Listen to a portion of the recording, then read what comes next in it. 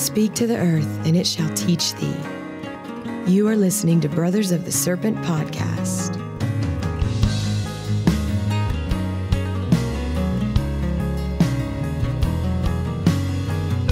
And welcome back, ladies and gentlemen, boys and girls, angels and demons and monsters and serpents, to Brothers of the Serpent podcast, coming to you not live from the 10 by 10 by 10 tangent cube of science, nestled amongst the dusty bones of an ancient seabed, high atop the Edwards Plateau in Texas.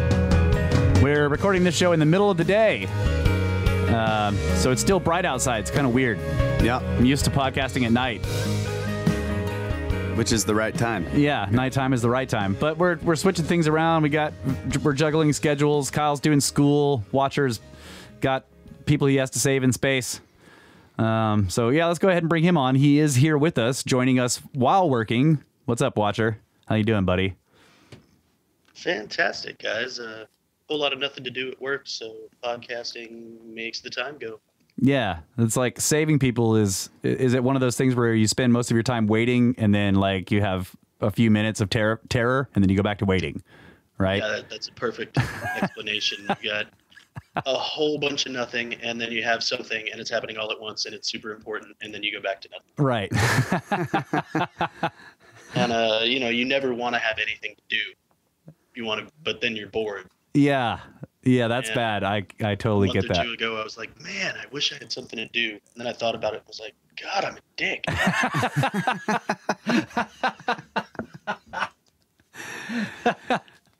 Well, we already knew that you were a dick, Watcher. So, but fair enough. Yeah, you're good at what you do, both saving people in space and being the Watcher for the show. So we appreciate you being here. And, you guys said something nice to me. Don't start a precedent. Yeah. We'll go back to giving you crap. No problem. Sweet. All right, let's go ahead and do space weather news from spaceweather.com, where we get all our space weather news. Sunset sky show. When the sun goes down tonight, step outside and look west. The crescent moon is approaching Venus for a side-by-side meeting on February 27th. Be sure to look for a ghostly image of the full moon inside the arms of the crescent. That is called the Da Vinci glow. Pictures are easy to take and may be submitted here, and they give a link. Also, a comet, a nebula, and a galaxy. Last night, deep inside the Big Dipper, a strange triangle appeared. It only lasted for a few hours, but Gerald Riemann was ready and he photographed it from his backyard in Eichgraben, Lower Austria. The vertices were a green comet, a blue nebula, and a silver galaxy. This triangle appeared oh so briefly when Comet Atlas C/2019 Y4 flew past the Owl Nebula and the Surfboard Galaxy. Hey! On February 25th, the threesome is breaking up now because Comet Atlas has to be somewhere else, and it's about to visit our sun. On May 31st, 2020, Comet Atlas will dip inside the orbit of Mercury, only 0.25 astronomical units from the sun. Astronomers have seen a comet do this before. Comet Atlas's orbit is similar to that of the Great Comet of 1844, which was visible in broad daylight when it passed very close to the sun in the 19th century. Indeed, Comet Atlas might be a fragment of that same great comet. Will Comet Atlas become visible in broad daylight, or will it evaporate before it gets a chance to really shine? No one knows. Whatever happens, the heliospheric imager on board NASA's Stereo A spacecraft will be able to record the action, so stay tuned. Current conditions. Solar wind speed is 358 kilometers per second, and the density is 5.2 protons per cubic centimeter. And that is your space weather news update for this week. Back to you, Kyle. Earth has a new moon. Yeah, apparently, we've captured a small object between 6 and 12 feet in diameter. What? Yeah, I think it's been captured for. Let's see. This is from EarthSky.com. Let's see. I wasn't going to read the whole story, but now you've put me on the spot. All I said was, what? By the way, Watcher wants to know if the Atlas comet hangs 10 off the Surfboard Galaxy. Probably did, bro. Let's see. More than 30 observations were made of the object by February 17th. according to asteroid and comet hunter Kakper Weizarkos, one of the discoverers, along with astronomer Theodore Proin. So, Names. Anyway, yeah, they eventually confirmed it. So this, I think they were saying It's in like a stable orbit around Earth, Yeah. basically. Huh. That's cool. yeah, we got a new moon, folks. It's another spaceship. Very small moon. 6 feet. Yeah. Also, Betelgeuse. Oh, yes. It is actually getting brighter now. So, right on schedule. The brightness is increasing again. So, it doesn't look like it's going supernova anytime soon.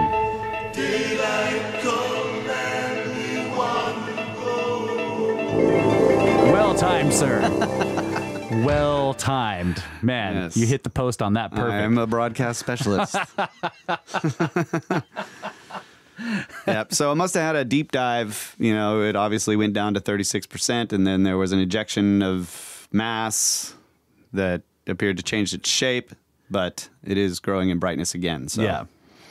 And that is normal timing. Just was a yeah, it has like a 420-day cycle. Okay. And that's why they were saying in later February it should be brightening up, and if it does, then that's evidence that it's still operating on its normal cyclical conditions. Right. And yeah, the showdown between climate change and the mini ice age continues. As whatever effects caused by anthropogenic warming are negated by the mini ice age, and solar minimum continue, according to scientists.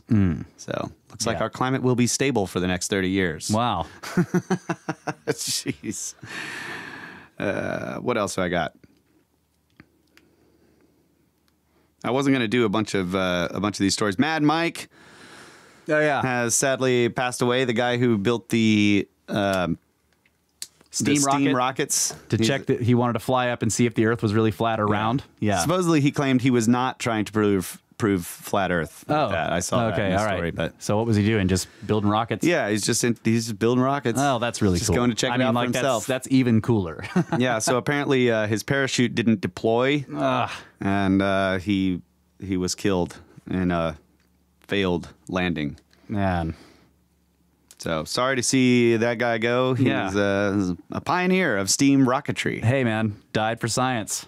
Yeah. Also, the Smithsonian has released 2.8 million images into the public domain. Ooh. And they're going to continue this process of getting imagery from all of their collections and putting them in a public searchable database free of charge. So ever since, I guess, the internet, and they've had stuff on the internet, but it's always been, you had to Limited it was like a catalog paywall numbers or and- whatever, yeah. and so the public could not access most of this information. But now they are Oh, man. they're going public. So sounds good. They're actually the people in charge of this are actually excited to see what all of the trolls are going to be doing with it. People dig it up, yeah. Yeah. So that's pretty cool. Go check it out. Yeah, man. Smithsonian Magazine, SmithsonianMag.com is where I got the story.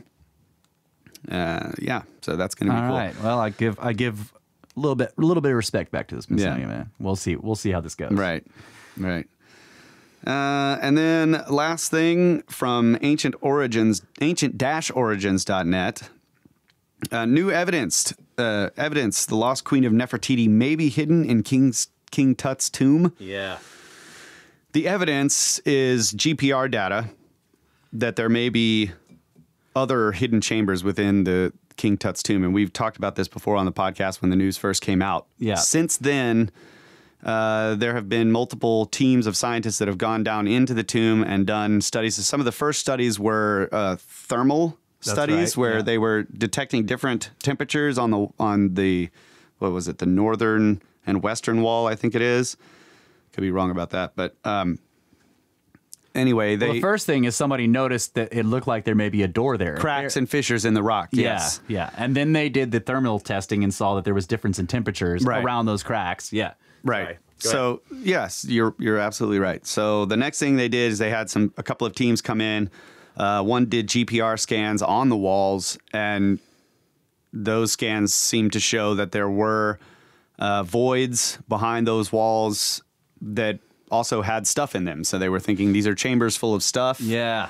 Then they had another team come in, and this team claimed that there is zero evidence for that, and there's nothing, they did scans and they were like, no, there's no chambers. And then they had another team come in that was like, they repeated the test and they were like, yeah, there actually are chambers, and they were cut off. Oh, man.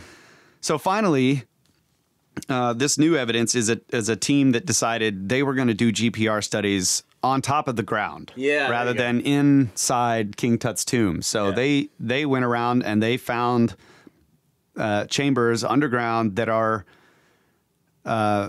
in line with the other chambers. In other words, their walls are parallel. Okay. Which, that is evidence that it is part of the that same tomb complex, as opposed to a different one whose walls may be all oriented in different directions. Yeah, okay. Check it out. Ancient-origins.net. Yeah.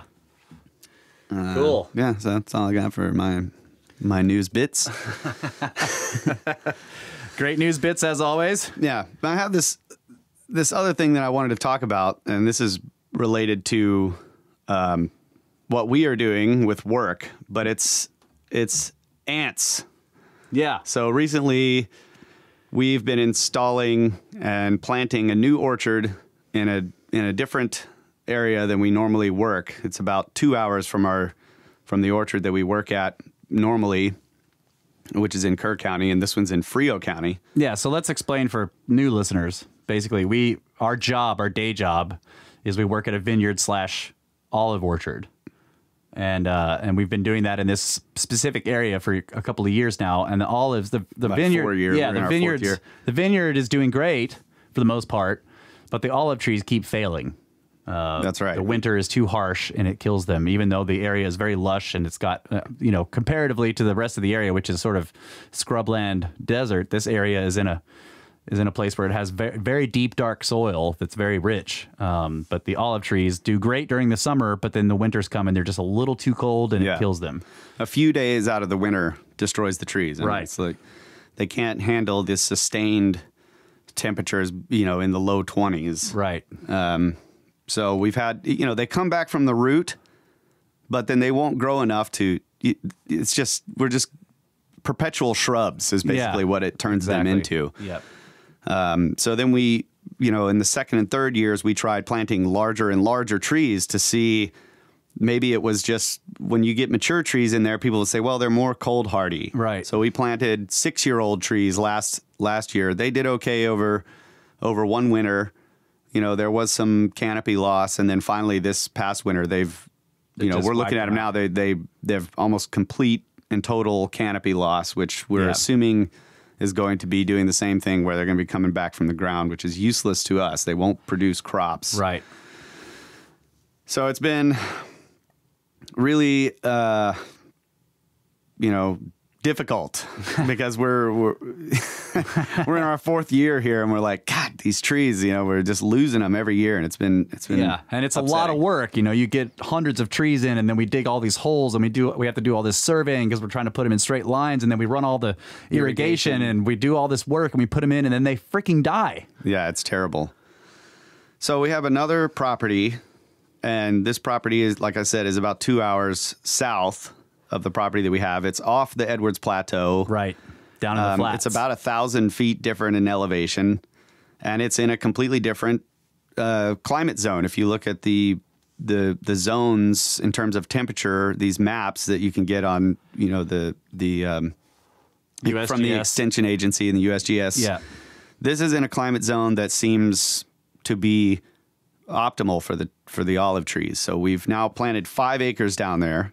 And it's also sandy soil, which olive trees like. Yeah. They like soil that... Sandy loam. Sandy loam. They like soil that drains fast. They don't like to have wet feet. Yeah. As the farmers say. Yeah, so we did all this work down there, and we were kind of, getting our hopes up, like, yeah, this is going to be great. But at the same time, we were joking because the bugs in this place are just crazy. You find all these crazy bugs, and we're like, yeah, sure enough, there's going to be some bug that just wipes us out, right? But...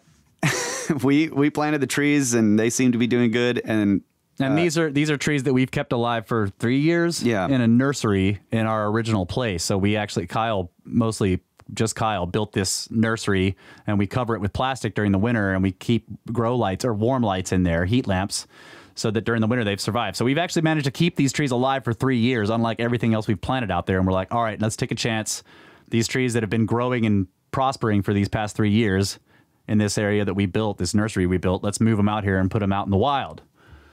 Yeah. So it was taking a risk on a 3-year investment. Yeah. So for those of you in the Discord that saw the picture of that dozer with those teeth and this huge plow, that's what we cleared the 5 acres of mesquite. Yeah. And then we used this massive plow called a Rome plow and plowed up the ground. It plows it up like, over a foot deep and turns the soil over. And then we installed the irrigation system. We have it on a automatic valve that comes on. It's on a timer. We're going to be installing a weather station. We got internet installed down there. It's way out in the middle of nowhere. Yeah. So we're going to be able to start uploading data about the place. Monitoring it, yeah. To apps on our phones where we can see, we'll put a flow meter in there so we can see if the water's turning on and if it's actually got flow or if there's any leaks and all this stuff remotely. Yeah. Since most of our time is going to be at the other orchard. So it's been an interesting project. Well, about 3 days after we had begun the planting process, we're at the end of the day planting, and I go to walk back to the beginning, to the area where we had started planting to do some pruning, and notice that there were long stretches of rows with trees with no leaves on them. Yeah. And it turns out we have leafcutter ants down there, and they're climbing up these trees and just completely defoliating the trees. So that obviously led a panicked research project on the part of everyone on the team to figure out how to deal with these ants. Because they work fast. Yeah. So starting with the farmers down there, when I started talking to them on the phone and, calling people to see what they do, they're just like, oh, God. Oh, no. You better, I don't know, you call this other guy, and I call that person. They're like, oh, geez, I don't know. So basically what I got from the people that have farmed down there for years with experience, and even people from the chemical plants that deal with pests in the area, they're just like, there's not really a way to control them. They're very difficult to control. You can try to kill the nests. So, and the reason for that is because of the way they make their food. Yeah, right? this is what I'm getting into. Yeah, okay. So starting to research these ants has just been blowing my mind. And like Archer was here a couple of weeks ago, and we were going through all these videos online about these leafcutter ants. And yeah, GMA.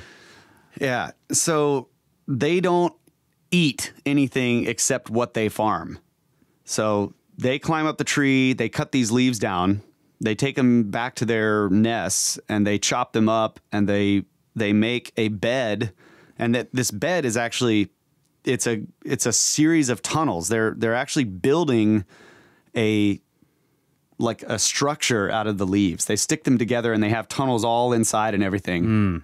And so each piece of the leaf is actually, there's a spot found, and it's fitted into place and stuck in place. Glued together, yeah. And then these leaves grow this fungus, and the ants then are climbing through this network of tunnels built out of leaf particles that are growing a fungus, and they harvest the fungus, and that's what they feed themselves, their babies, and the queen with. So you can't kill them with poison. Right. You can't put a poisonous food out there for the ants because they're not interested. They don't eat anything that they don't grow. Yeah. So they actually are farmers. Right. And fungus farmers. Yeah. And they've been doing this for apparently 50 million years. Holy crap. So it's really crazy because the way they reproduce in terms of hives, the queen eventually makes lays a queen egg. And then that grows into the large queen ant. And then she leaves the hive and takes, a number of drones or whatever with her. Yeah, the flying kind. Yeah. Yeah, they grow wings, and then they leave and they fly off, and she finds some drone from another hive that's flying around, and they mate. And then she goes and with her little group of workers, they find a little place and they go down in there, and she's carrying with her spores of this fungus that they grow. And from the original nest. From the original nest, yeah. You know, she takes some of the fungus and shoves it in her mouth and stores it in there without eating it. And then once they go get some leaves and bring them down in there, she then puts those spores, plants those spores into their new leaf bed and then grows that fungus again. This fungus exists nowhere else on the planet except in these ant beds. So it is completely unique to these ants. Like they've been, and apparently, I mean, it's like GMO, right? It's been genetically modified by these ants over the 50 million years that they've been growing it. Right. And the ants themselves have also sort of symbiotically developed in a way that supports the fungus. There's worker ants down in there working on the fungus, and they, on certain portions of the underside of their body, they grow a bacteria, and it's also white. The fungus is white. It's you know, it's a mycelium. Yeah. It's beautiful. Like a mycelium fibrous. Yeah. Yeah. And so that, if anybody's tried to grow mycelium out there, it is highly susceptible to microbial spoilage. So the ants grow this bacteria on their chests that they can take off of their chests and like put onto the leaf beds, and it actually promotes the growth of the fungus and also fights off other bacteria that would take over the fungus garden. Oh my God. And because they're all meticulous workers, they're always going through their cleaning stuff. So they find little areas that might be infected by something, and they cut it out and they take it, and they have these midden piles, these midden refuse disposals piles that are always downstream of their nests, and they pile this stuff up, and that way whenever rain comes, it washes it downstream and it never goes back into their nests. Wow. So it's just, I don't know. That idea just blew my mind, that like what these things do. And the question is, how do they know what to do, what they're doing? You know what I'm saying? Yeah. Like when the new queen is born, she's never been outside of a hive. She's never grown a fungus. You see what I'm saying? Yeah. And so she leaves with this fungus in her mouth and then goes and plants the spores on the new leaves. And it's just crazy. It's just mind blowing. And the idea that they have carried this fungus through multiple extinction events to the present age. And so this fungus is possibly something that existed in the, in the Triassic period. Right. 50 million years ago is like post, well, let's see, it would be Cretaceous Tertiary. So it'd be Tertiary period, like the early Tertiary. Yeah. Right. So they've been carrying this fungus forward for 50 million years, and that's why it only exists here, because it's obviously, if it was native somewhere else and they've started using it, right. I don't know, but obviously it's probably unique now because of how it's changed to match them. Yeah. But still, the idea that they've been carrying this fungus, and it's sort of like with human crops. You know, a lot of these crops, we don't know what their origins were because the plants don't exist anymore. That's what I'm saying. It's the same thing. Like they have this crop that exists, and and if they stopped cultivating the crop would go extinct. Right. It can't survive Yeah. without the ants taking care of it. Yeah. So just like corn or whatever, Yeah. without us taking care of it, it would not survive on its own. Yeah. All right. So go back to. So wait, I'm not. The watcher is asking about spraying the trees with an antifungal diluent to a solvent. So to control fungus, first of all, is very difficult, and it is more of a preventive measure than actually attacking a growing and existing fungus. I mean, there is a little bit of that. You have a fungus, it's too late. It's very hard. So the sprayers that are required to spray any type of antifungal have to have high-powered fans that where the output of air from the fan is in line with the spray head. The spray head has to create extremely minute droplets, and they're then blown out by the air and the air is also agitating whatever plant you're spraying. So it's making the leaves turn and twist and flap and everything, and so that every single square centimeter of surface area on the plant gets coated with these minute droplets of water that contain your antifungal, your fungicide, as it's called. So you got to have a special sprayer to do this, and still that is a preventive measure. So you can have, like for the grapes, we have basically a regimen, because, farmers for the past 30, 40 years have dealt with certain types of fungus that exist in your vineyard. And so we're spraying these fungicides that have been developed to mitigate that fungus. Keep it from growing. Yeah, keep it from growing. Yeah. Once you're overcome with a certain fungus, it's almost impossible to stop it. Yeah. But anyway, that's an interesting. So we're looking at how do we deal with these ants, because you can't just poison them. You could put a poison out that when they touch it, it kills the ants. But the ant bed, the hive, has like upwards of 10 million ants in it. Right. And she's laying 30,000 eggs a day. And they're deep. Yeah, their nests go up to 12 feet deep. They cover hundreds of square feet. I mean, it's crazy. So we're, without using some type of chemical pesticide, we would otherwise be organic in terms of our olive orchard. We can't be organic in our vineyards. They wouldn't survive on the scale that we're doing it. We wouldn't be able to be organic. But with the olive trees, we can be. Yeah. So it is part of the consideration, like how, if we're almost organic, yet we're throwing out some chemical to kill ants on the surface of it. Now we lose the ability to be organic. So we thought of diatomaceous earth, which is a natural way to kill insects. Yeah, an organic way. But my dad has this method that he's used for his hummingbird feeders, where he just smears some grease on the wire that the hummingbird feeder is hanging on, or he puts grease on the tree branch before the hummingbird feeder, and the ants don't want to step in that grease. They'll come up to it, they'll stick a foot in there, and then they're like, and they're trying to clean it off, and they don't cross the grease, so they don't get to the hummingbird feeder. So we were like, all right. Went to the shop, grabbed a tube of grease and a paintbrush, and we just started painting a little 4-inch section around these trees and the stakes that are holding the trees to create this grease barrier. And it completely stopped.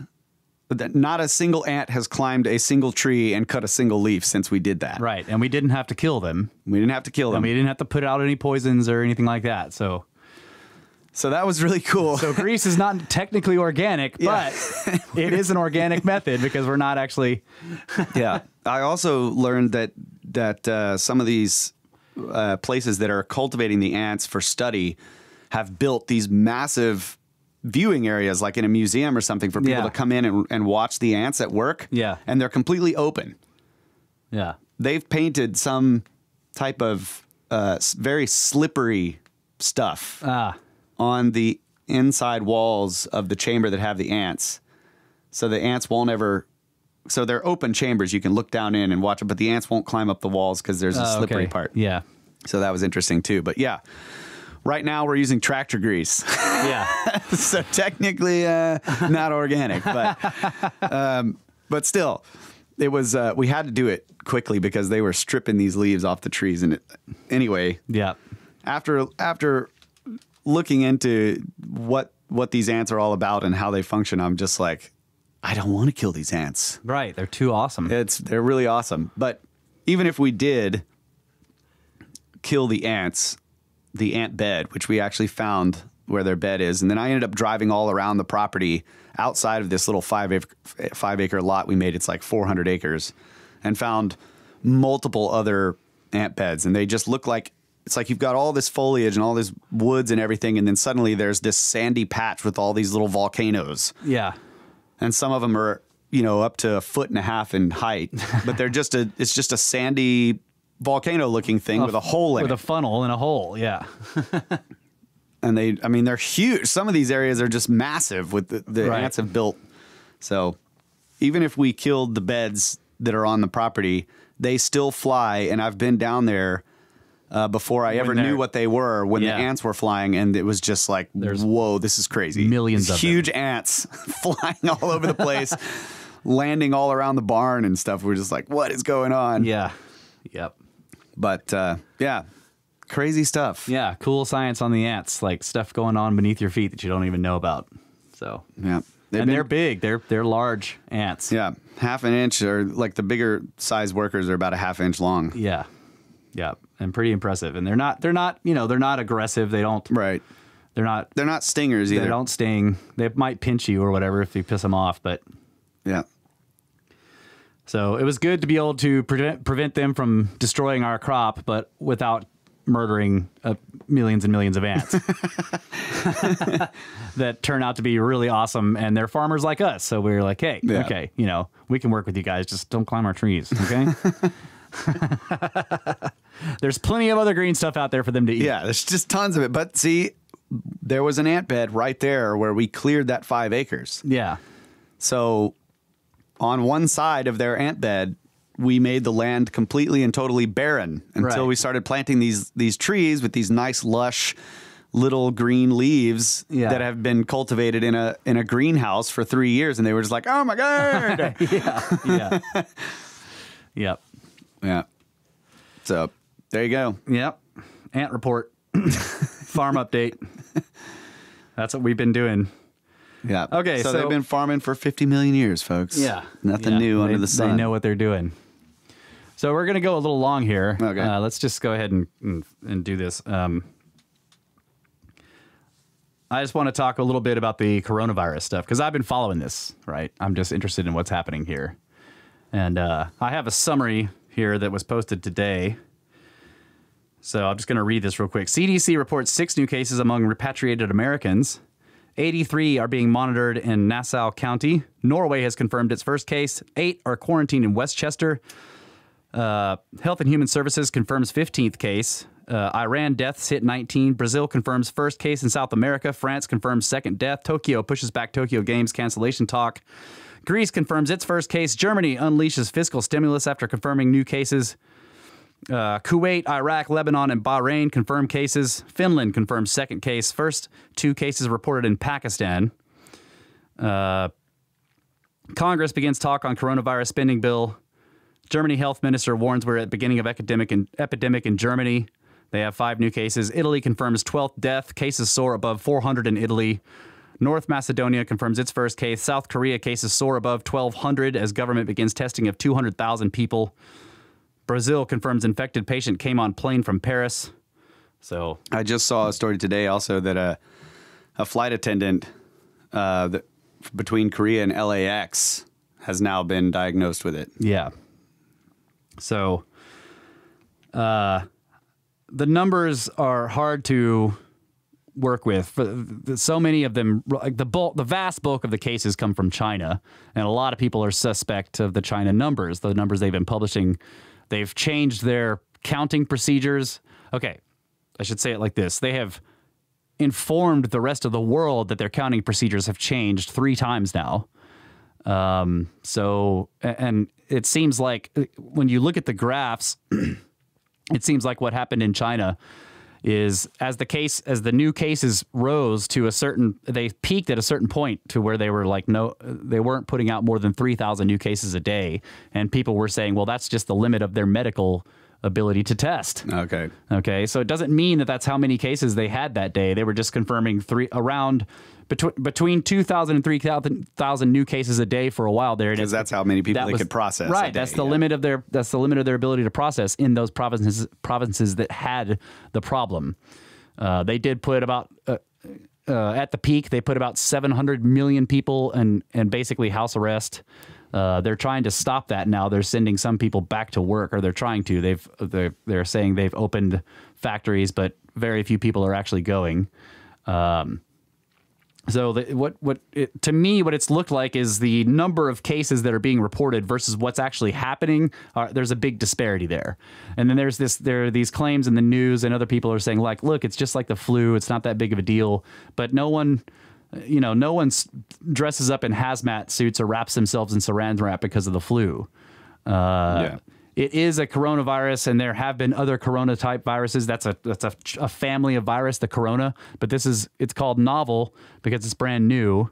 There is some people think that it may have actually escaped from a lab. There's a level 4 biolab in Wuhan, in the city where this all started.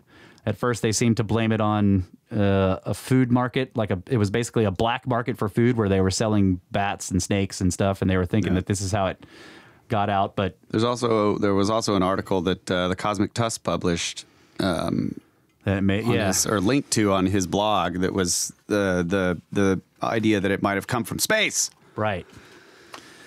So I've been following this with interest. I can't tell what's happening. It's hard to tell. It goes back and forth, but from people in power seeming to say that this is really serious, to back to saying, well, this is not really that big of a deal. And there's politics wrapped up in it. People are saying, don't panic, and other people are saying maybe we should panic, or it's going to be a big deal. And then they're saying it's not going to be a big deal. I can't tell, but it seems like it's spreading and there's no control. They're trying. People are putting in measures, but one of the problems with this one is that the incubation period is so long, and it's an asymptomatic incubation. So people can be carrying it for up to 2 weeks, maybe even 3 or 4 now, they're saying. They're saying that they may need a 28-day quarantine to really effectively shut it down. Previous to that, up till now, they've been doing a 14-day quarantine, so 2 weeks. Right. And before that, it was 4 days. So once they started to figure out, oh, this thing can incubate for a long time, and you're asymptomatic, which means you're walking around as a quote-unquote super spreader, somebody who has the virus, doesn't show any symptoms, but the virus is going crazy in their system, and therefore every breath they take, any cough or sneezing or anything like that gets out into the open, and the virus can travel by aerosol, which isn't the same as it's not the same as droplets, right? So when you sneeze, you make little droplets, but there's also like an aerosolized, like tiny particles.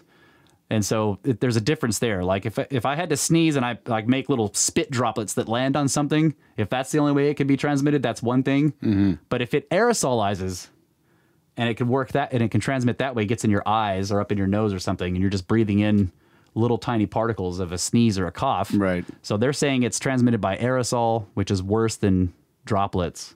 And the incubation period is so long, and so they're trying to catch up. It seems like people have been trying to catch up. The authorities have been trying to catch up with what they're finding out about the virus. And so one of the numbers I've been the mortality rate is hard to calculate. And Watcher may help me on this, but they calculate past epidemics mortality rates because all the numbers are in and the epidemic is over. So you can look back in the past and say, okay, for SARS or MERS or Ebola or whatever, any of these other viruses, you can see how many people caught it and how many people survived it and how many people died. And then you use those 3 numbers to calculate a mortality rate. All right. The mortality rates they're calculating right now for coronavirus are low, and they're given, numbers anywhere from 1 to 2 to maybe 3 or 4 or 5%. But but the problem with that calculation is we're in the middle of this epidemic. So a lot of the people who have caught the virus still have it and have yet to either survive or die. Right. So the numbers are off. You can't look at it and say, well, 70,000 people have caught the thing and only this number have died, therefore the mortality rate is X, right? That's not a proper calculation because of those 70,000 people, 40,000 are still sick with the virus and have yet to either survive or die. So we don't really know the mortality rate numbers yet, and they're always changing and fluctuating because people are trying to calculate them in the midst of the epidemic. Right. One of the things that I see is what looks like an overwhelming of whatever local medical facilities they have, because the problem seems to be that aside from the mortality rate and how many people die is that up to 20 to maybe 30% of the people who do catch the virus require ICU support to survive it. And if that number is right and a lot of people catch it in any given country, that's when the mortality rate will go up, because once all the ICU units are full, then anybody who then up to 20 to 30% of the people who catch it who require ICU to survive it but don't get ICU because all those units are being used, they die. So that's what I see right now. And I don't know, people who are listening to this in the future, if there's a future, We may be all, like I'm just saying, like hopefully you guys in the future listening to this are like, yeah, the coronavirus is not a big deal. You're listening to this a year from now, but maybe you're not. Maybe you're in your bunker because the coronavirus killed everybody. Okay. I don't know. That's what I was going to say. The difficulty, we've stayed away from this topic because this is a podcast and every show is just, it's there for whenever people decide to download it years from now or right now. So, but this is our current events segment. Right. So Watcher, come on and give us some input on the nature of coronaviruses. Let's hear what you got to say, buddy. Yeah, so coronaviruses, first off, they're an RNA replicant virus.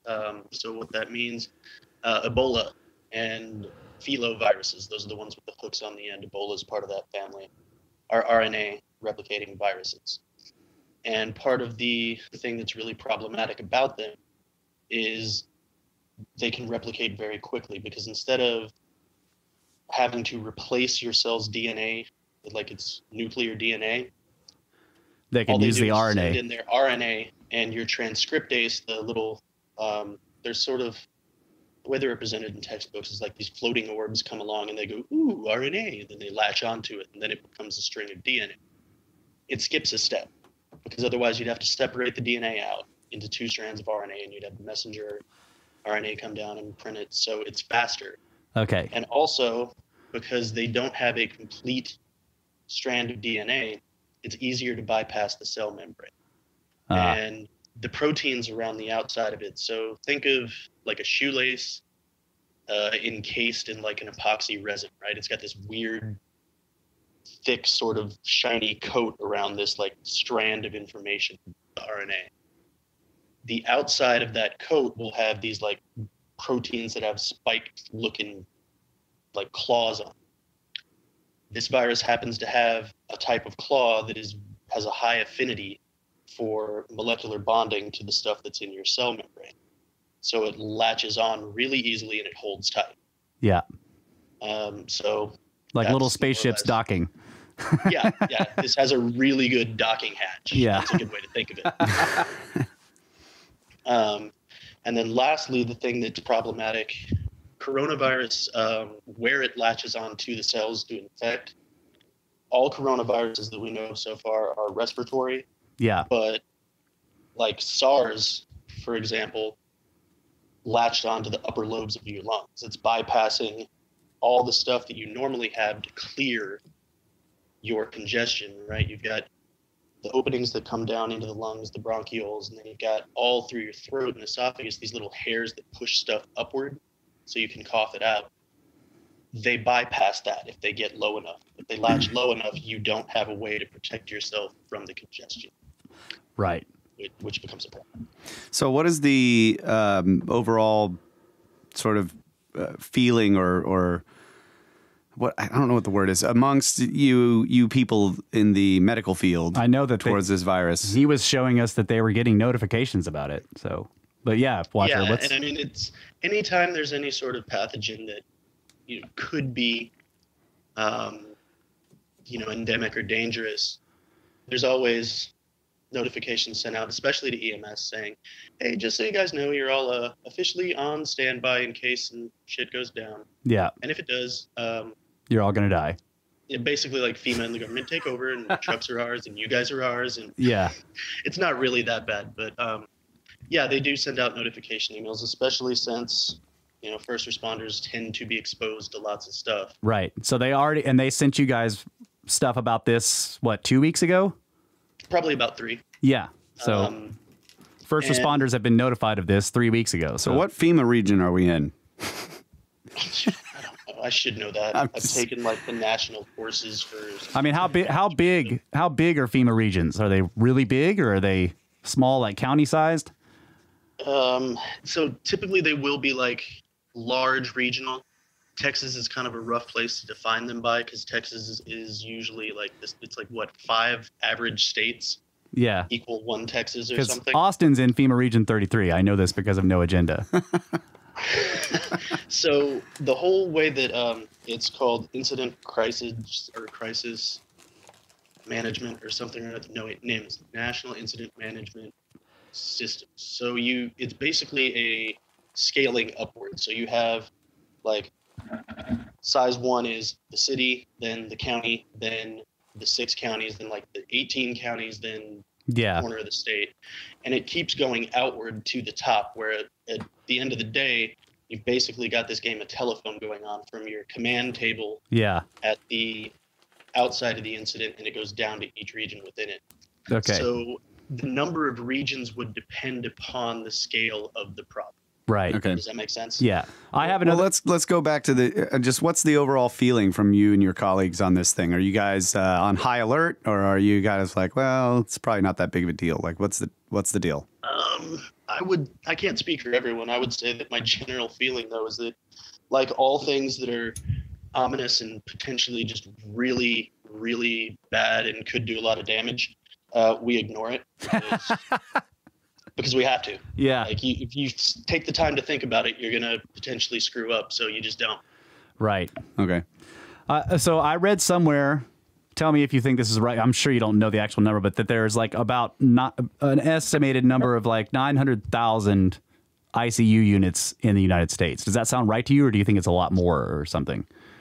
I mean, so is that like ICU beds or just ICU units? Yeah, like beds, like places where you could put a patient and have them under ICU.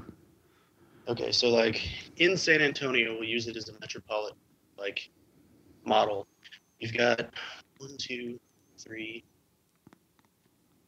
7, 8 hospitals, I believe, that have an ICU. Yeah. SAMC, 9. And let's say average, you've got 30 beds in each of those ICUs. That's actually really high. Yeah. So 20. So that's 180. And then so 900,000 is probably right-ish. Yeah, I would think so, because San Antonio is roughly like 0.1% of the total population of the country or something like that. 500. Yeah. Yeah. So take the 180 times 5, 900, and then take that times 100. Holy shit, 900,000 on the nose. Wow. Well, yeah, there you go. There's some watcher math for you. I got 90. Maybe I did that wrong. Well, I'm just saying, I saw the number somewhere, and this is because people were saying, like, okay, so here's how many ICU units the U.S. has. And if 20 to 30% of the people who catch this virus require ICU to survive, then it's easy to figure out how many people how many people have to catch the virus before ICU is completely overwhelmed. And obviously that's looking at it countrywide. ICU can be overwhelmed in an outbreak area in a single city very much quicker. Yeah, and it's also time sensitive. So I mean, people are there's going to be a turnover rate. Right. So to me, the most effective management strategy then is, you know, that you've got X number of beds.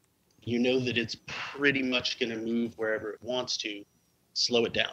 Yeah. Slow it down enough so that your number of active cases does not exceed the number of beds available. Right. So like Italy, for example, has had an explosion in cases, and they are now doing the China thing where they're putting people on lockdown.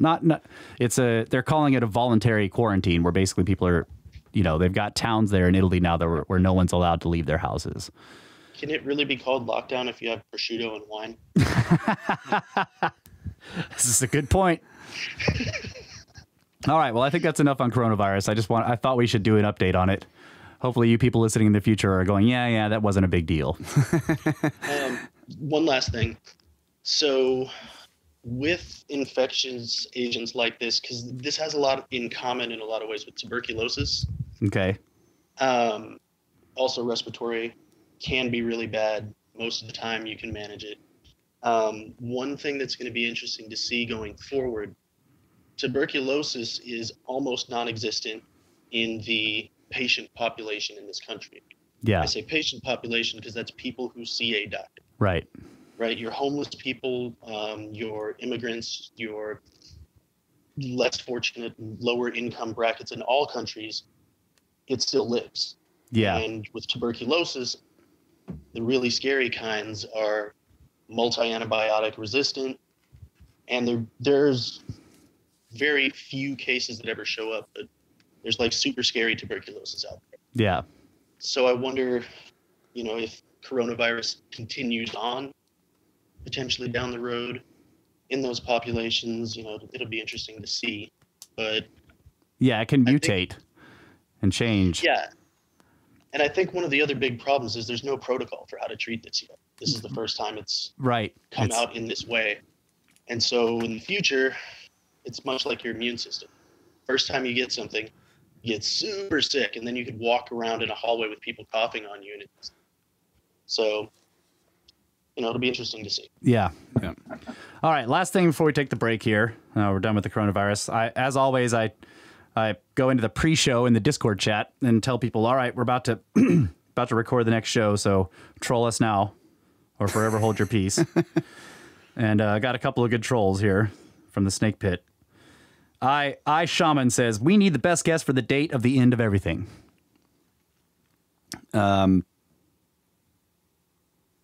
42?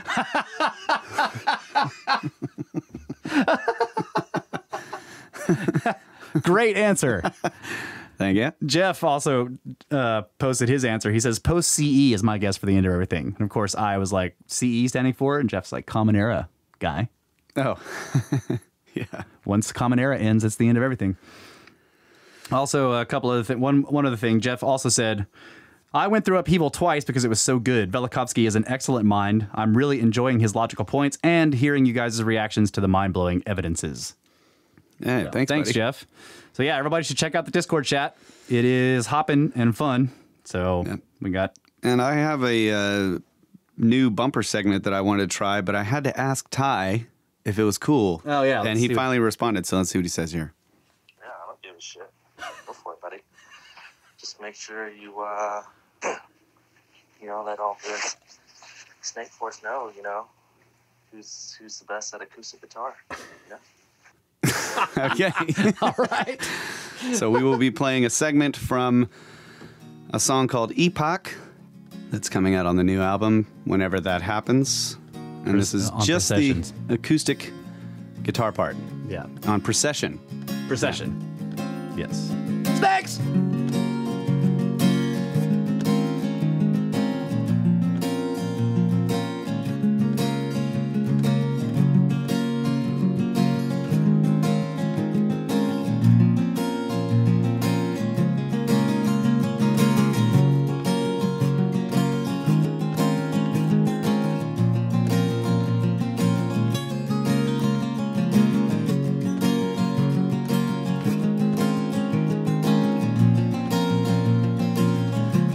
Saving the trees from 50 million year old farmers with grease.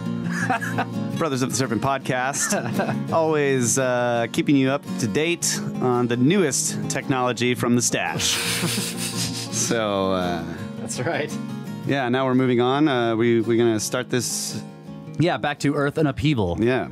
An excellent book by Immanuel Velikovsky. Everyone should go get it. It is available on Kindle, which is how I'm reading it. You can get it for about $10 on Kindle. So there is no audio version. And I wanted to say, for those of you listening to this, because if people are going through or searching for the book and finding our podcast, I'm not reading everything. So you still need to get the book and read it because I'm skipping whole sections because I can't obviously read the entire book on the show. Maybe we can get an audiobook made of this at some point. That would be fantastic. We've been working with the Grimerica guys on making audiobooks, and so it would be awesome if we could get this one done where I could actually read the entire thing. But for this podcast, I am reading select sections, and we are discussing them. So yeah, if you want to read the whole book, which you've got to go get it and read it. And or maybe if you can find yourself a PDF version, you can get the robot reader to read it to you. Yeah, the auto reader. You can buy the book and then find yourself a PDF version. Buy the book and then steal it. We don't condone this, but that's what you could do. So I have this thing that I like to do where I like to read the various intros to the books, and a lot of these books have many intros. So this one is no different. It has 3. The first one I read was Velikovsky's preface that he wrote in 1955. The second one I read, he wrote in 1977. And this is the publisher's preface to the 1977 republishing. Okay? Okay. So the publisher says, when a book is republished after half a century At first, you certainly think of antiquarian, or maybe literary, or perhaps historical interest. With the books of Immanuel Velikovsky, it is a different case. Their topicality and explosiveness have rather increased since their first publication. In disciplines diverse as geology, anthropology, archaeology, paleontology, astronomy, astrophysics, cosmology, classical studies, Egyptology, theology, psychology, and also in theory of science. Because in all these disciplines, the first publication of his books provoked controversies unprecedented in the history of science since Galileo. At the same time, recent findings, mainly in earth and planetary sciences, have confirmed his results and conclusions in a really impressive manner. There are only a few books which, like the present one, preserve their topicality after even half a century, without changes to its text. We consider it all the more important to let the works of Immanuel Velikovsky speak for themselves and to republish them without any omissions or additions. In this way, the original work with its revolutionizing contents and its unique style will be made available to the interested readers, scientists and laymen alike, and so hopefully the unbiased interdisciplinary scientific discussion about Velikovsky's theories will be supported after being long overdue. Science should increase our knowledge. In the first place, this includes the open and serious discussion of facts and theories, their study, research, and, if necessary, the adjustment of the methods and paradigms to the facts, not vice versa. In this respect, a study of Velikovsky's works, and above all, the history of their acceptance in academic circles, can teach us a lot about our understanding of science, and from a psychological point of view, about our understanding of ourselves.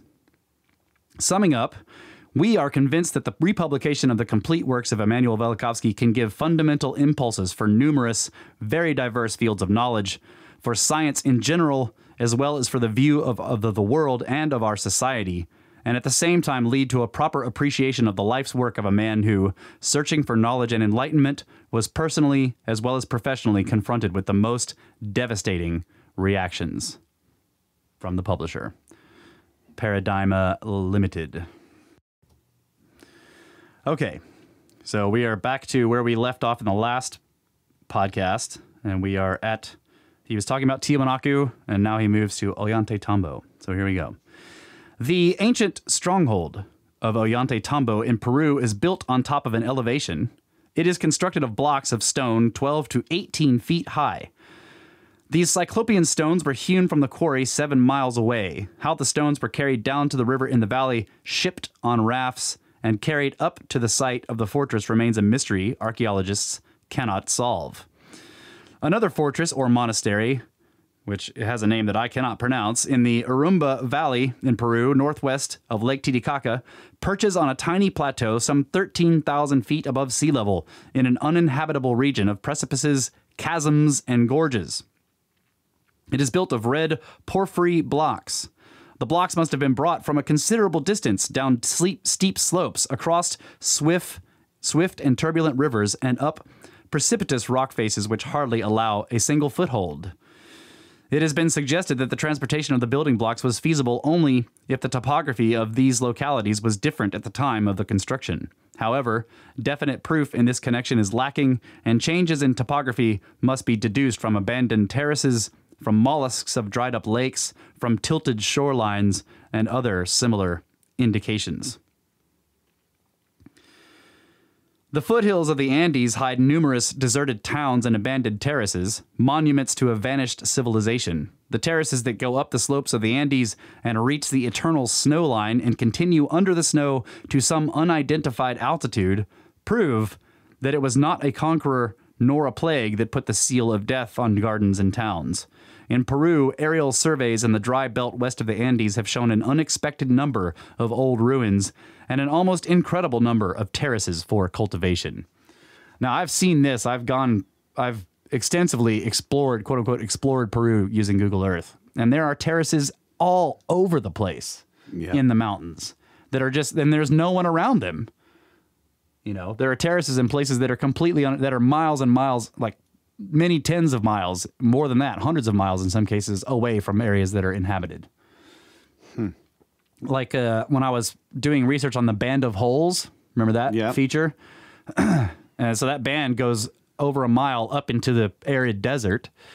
Exploring that, I just could see terraces off in the mountains, off to the right and to the left of this band of holes. That, you know, it's nowhere near any habited places. Because in Peru, most of the habitable places are, you can see, they're easily down in the valleys. They're green. Yeah. Right? They have green stuff. And then everything on, they're in this long valley with a river in the middle of it. And to either side is like grayish white, arid highlands and deserts and plateaus. And there are terraces all through those places. So obviously the area there was much different when all that was being built. Yeah. I was thinking about just the way it's stated that the blocks were quarried and then sent down the river and then hauled up the slopes. Like that's an assumption. Yeah, it is. I mean, you have the quarry. Obviously, you know that they came from the quarry, but right. How they... And at least in the case of Ollantaytambo, there are blocks that are dropped in between. Yeah, that's true. Okay. And that's what I was wondering too. I'm like, it'd be interesting to go into those rivers and like, you know, with a mask and just be looking at the bottom and see all these blocks that have been dropped into the bottom of the river. Yeah. There are the sleeping or tired stones. They have all these different names for them. Sleeping stones or tired stones, ones that never made it all the way up to the site. Yeah. But I'm thinking about the ones that may or may not have been dropped in the river. If they were dropped in the river, it'd be interesting to see how worn they were. Oh, yeah, to see how old they actually are. Yeah, maybe you could sort of try to calculate how old they are. Right. Yeah. How much sediment has been pushed over top of them. Yeah. By one drop of water and one grain of sand at a time. Right. Maybe they did this as a practice. They cut the rough stones out. They threw them in the river.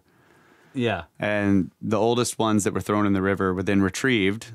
And they were all worn and smooth and strange rounded, and they stacked them on top of each other. That's right. Well, then the other place that he mentions with the name that I couldn't pronounce, it's a name that starts with an O. It looked close to Ollantaytambo, but it had many more syllables and other letters in it that I couldn't pronounce. But anyway, that one they're saying like, no, you have to climb sheer cliffs to get there, and there's no footholds. So how did they get those blocks up there? To build these like crane systems going up the mountain. Right. And if they did that, you would think there would be anchoring areas that you could notice. You know, if they're on sheer cliffs, you got to drive pitons in or something. You got to anchor your cranes. All right. The Columbia Plateau. Great quantities of lava flowed out in Washington, Oregon, Idaho, and Idaho, where some 200,000 square miles were covered to depths of hundreds and even several thousands of feet. Okay? 200,000 square miles were covered in hundreds and several thousands of feet of lava. Yeah, that's crazy. The Snake River, which Randall talks about a lot, the Snake River Valley, which is where he had one of his first epiphanies about scale invariance, has cut the Seven Devils Canyon more than 3,000 feet deep without reaching the bottom of these lava flows. Wow. This enormous area, embracing all of the northern states between the Rocky Mountains and the Pacific coast, was flooded with molten rock and metal pouring out of fissures torn out of the ground. Certainly, it does not look like a volcanic eruption of our day, and for this reason alone, if not for a multitude of others, the principle of uniformity is definitely misleading. And he's right. There's no comparable volcanic... modern analog. Right. Yeah. The depth of the lava of this vast Columbia Plateau is, quote, as great as 5,000 feet or more, unquote. Almost a mile deep. Yeah. Even on the supposition that it was ejected in paroxysms, each time spreading a sheet only 75 feet thick, it is still enormous. And then such an ejection must have been repeated as much as 70 times in the Cenozoic age, which is the age of mammals and man. In 1889, on the occasion of the boring of an artesian well at Nampa, Idaho, on the Columbia Plateau near the Snake River, a small figurine of baked clay was extracted from a depth of 320 feet, penetrated after piercing a sheet of basalt lava 15 feet thick. G.F. Wright described the find and wrote, quote, "The well was tubed with heavy iron tubing 6 inches in diameter, so that there could be no mistake about the occurrence of the image, or the figure, at the depth stated," unquote. He also added, quote, "No one has come forward to challenge this evidence except on purely a priori grounds arising from preconceived notions of the extreme antiquity of these deposits." So they're coring it core? In other words, or is it drilling? Because drilling would have destroyed it and turned it into powder, right? They must be coring. I guess so. To get. Well, it's said that the drill brought the thing up with the material down there. Okay. I'm trying to imagine like a drill that's creating a 6-inch diameter hole, somehow cutting and releasing this figurine and then moving it up without crushing it. Yeah. Yeah, I don't know. I mean, it's a well, so they can't be coring. They must be. Yeah. Unless it's able to pull, because I've seen when they drill a well, they pull out samples at certain depths and they put them on piles on the ground, right? Yeah.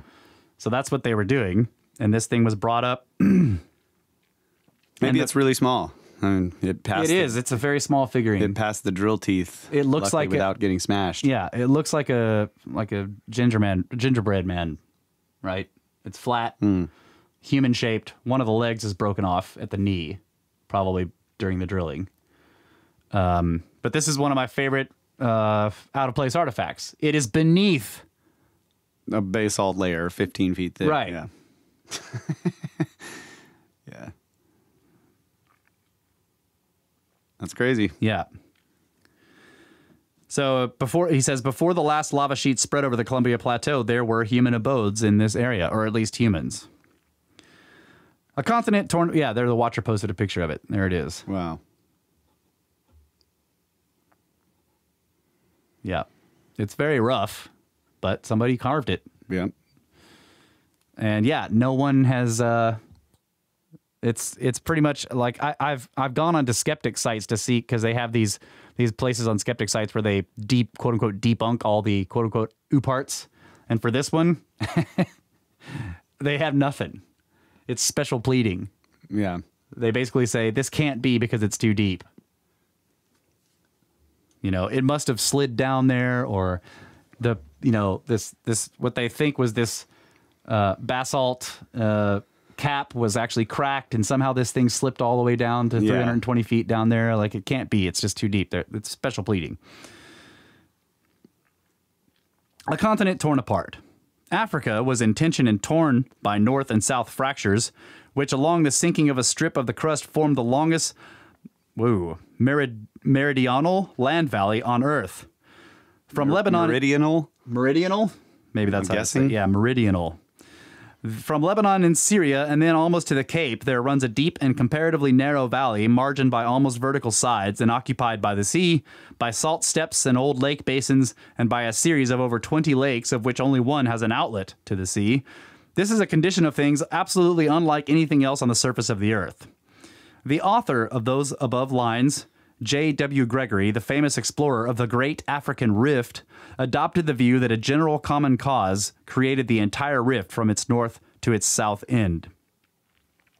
The rift begins in the valley of the Orontes River in Syria. At Baalbek, it goes over the Litani River Valley, then to Lake Hula in Palestine, along the Jordan River to the Sea of Galilee, also called Gennesaret, or the Sea of Tiberias, which lies in a depression below the level of the Mediterranean. From there to the Dead Sea, the deepest depression on Earth, between the Judean and Moabite mountainous plateaus that were torn apart, then along the Araba Valley to the Gulf of Aqaba in the Red Sea, and across the channel of this sea into Africa, thence for an enormous distance to the Sabi River in Transvaal, branching on the way eastward to the Gulf of Aden and westward to Kangakia and the Upper Nile, the rift valleys of the lakes Moris and Apemba, in the central Congo, all the way from about 36 north latitude in Syria to about 28 south latitude in East Africa, in a sinuous line along a meridian for more than a third of the way from one pole to another. Damn. It was I know, it's enormous. It was recognized that a horizontal force of one kind or another had to be the cause of this rift valley. Quote, "The simplest and earliest thought was that Africa had been pulled apart," unquote. However, another school of geologists questioned whether the rift could not have been produced under horizontal pressure, which forced the margins of the rift valley up and the valley strip down. After a long debate, the consensus restated the view expressed by Edward Suess, a prominent geologist at the turn of the century. Quote, "The opening of fissures of such magnitude can be explained only by the action of a tension directed perpendicularly to the trend of the split the tension being relieved in the instant of bursting, that is, of opening of the fissure, unquote. He observed also that immense floods of lava gushed out of the earth along the rift, and a most vigorous volcanic action took place. He brought to geology the now generally accepted concept of Gondwana land, a continental mass that occupied the larger portion of the Indian Ocean, and that in a relatively recent subsidence was torn apart and drowned. The subsidence of the Gondwana continent could have caused a strain on Western Asia and Africa, and under this tension the land must have rent and the Great Rift was formed. So yeah, I've looked at the Great Rift again on Google Earth, and it's enormous. It's so big that it's hard to at first to spot it as a valley. Gregory concluded, quote, "This widespread valley system is obviously not the result of some local fracture. Its length is about 1/6 of the circumference of the entire Earth. It must have some worldwide cause, the first promising clue to which is the date of its formation," unquote. Although Gregory thought that the rift first came into being at an early epoch because of marine fossils found in it, he also saw signs of great earth movements along the rift, quote, "at a recent date. Some of the fault scarps are so bare and sharp that they must be very recent. This continuation of earth movements into the human period is one of the most striking features of this district," unquote. Gregory found also that the human memory retained recollection of the upheaval. Quote, "All along the line, the natives have traditions of great changes in the structure of their country," unquote. Is it in the Indian Ocean part? Is he talking about? I think Graham talks about this, like Sunderland or something like that. Sunderland. Sunderland. Yeah, this massive area that's been completely covered by water. Is that part of this rift thing? I think Gondwana is like, Pangea, the idea of when all the continents were together. Gondwana is like an intermediary large collection of the African plate before it splits off from other stuff. That's Gondwana, I think. Okay. It's between Pangea and now. So, but the problem with that is they're saying that the features on this rift are too recent, sharp and edged. Yeah. So he says, what kind of force is necessary to tear apart a continent? Whence came the tension that was relieved by the bursting of the African landmass? Ice did not do this, nor the wind that erodes mountain heights, nor the rivulets that carry eroded detritus down to the sea.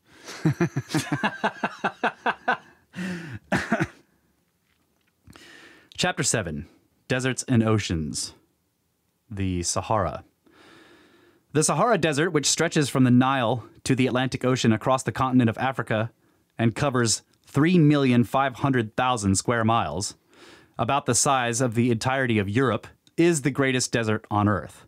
What is now the Desert of Sahara was an open grassland or steppe in earlier days. Drawings made on rock of herds of cattle, made by early dwellers in this region, were discovered by Barth in 1850. Since then, many more of these drawings have been found. The animals depicted no longer inhabit these regions, and many are generally extinct. It is asserted that the Sahara once had a large human population that lived in vast green forests and on fat pasture lands. Neolithic implements, vessels, and weapons made of polished stone were found close to these drawings. Such drawings and implements were discovered in the eastern as well as the western Sahara. Men lived in these quote-unquote densely populated regions, and cattle pastured where today enormous expanses of sand stretch for thousands of miles. Several theories have been offered to explain the prodigious quantity of sand in the Sahara. Quote, "The theory of marine origin is now no longer tenable," unquote. This sand, it was found, is of recent origin. It is assumed that when a large part of Europe was under ice, the Sahara was in a warm and moist temperate zone. Later, the soil lost its moisture, and the rock crumbled to sand when left to the mercy of the sun and the wind. How long ago was it that conditions in the Sahara were suitable for human occupation? Movers, the noted Orientalist of the last century, author of a large work on the Phoenicians, decided that the drawings in the Sahara were the work of those Phoenicians.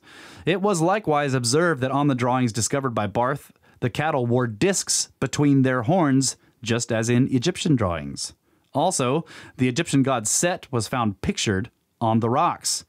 And there are rock paintings of war chariots drawn by horses, quote, in an area where these animals could not survive 2 days without extraordinary precautions, unquote.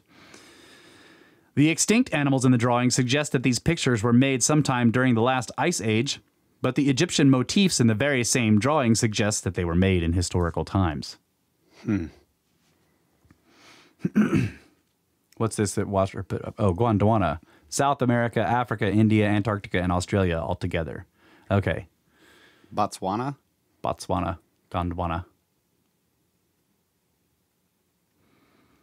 Man, that seems like it would be a much easier place to be. Like there's all these huge channels between these land masses. Yeah. Unless those were just filled with lava. Right. Yeah. It's more like a video game. Everything's in lava. Yeah, Gondwana. Sorry. Yeah. It auto-corrected him. Yeah. Arabia. There is a, quote, certainty beyond challenge that when the ice cap of the last glacial period covered a large part of the northern hemisphere, at least 3 great rivers flowed from west to east across the whole width of the Arabian Peninsula, unquote. So wrote Philby in his book Arabia. There was also a large lake in Arabia that disappeared in some geological or climatal change. At present, from Palmyra to Mecca and beyond, the Arabian Peninsula is a waterless desert, interspersed with volcanoes active not so long ago, but now extinct, the last eruption having taken place in 1253. There were also, sometime in the past, numerous geysers, all likewise extinct now. 28 fields of burned and broken stone, called haras, or Haras, I don't know how to say it, are found in Arabia, mostly in the western half of the Great Desert. Some single fields are 100 miles in diameter and occupy an area of 6,000 or 7,000 square miles, stone lying close to stone, so densely packed that passage through the field is almost impossible. The stones are sharp-edged and scorched black. No volcanic eruption could have cast scorched stones over fields as large as these haras. Neither would the stones from volcanoes have been so evenly spread. The absence, in most cases, of lava, the stones lie free of it, also speaks against a volcanic origin of these stones. It appears that the blackened and broken stones of the Haras are trains of meteorites, scorched in their passage through the atmosphere, that broke during their fall as bolides do, or upon reaching the ground. Billions of stones in a single Hara indicate that the trains of meteorites were very large and can be classed as comets.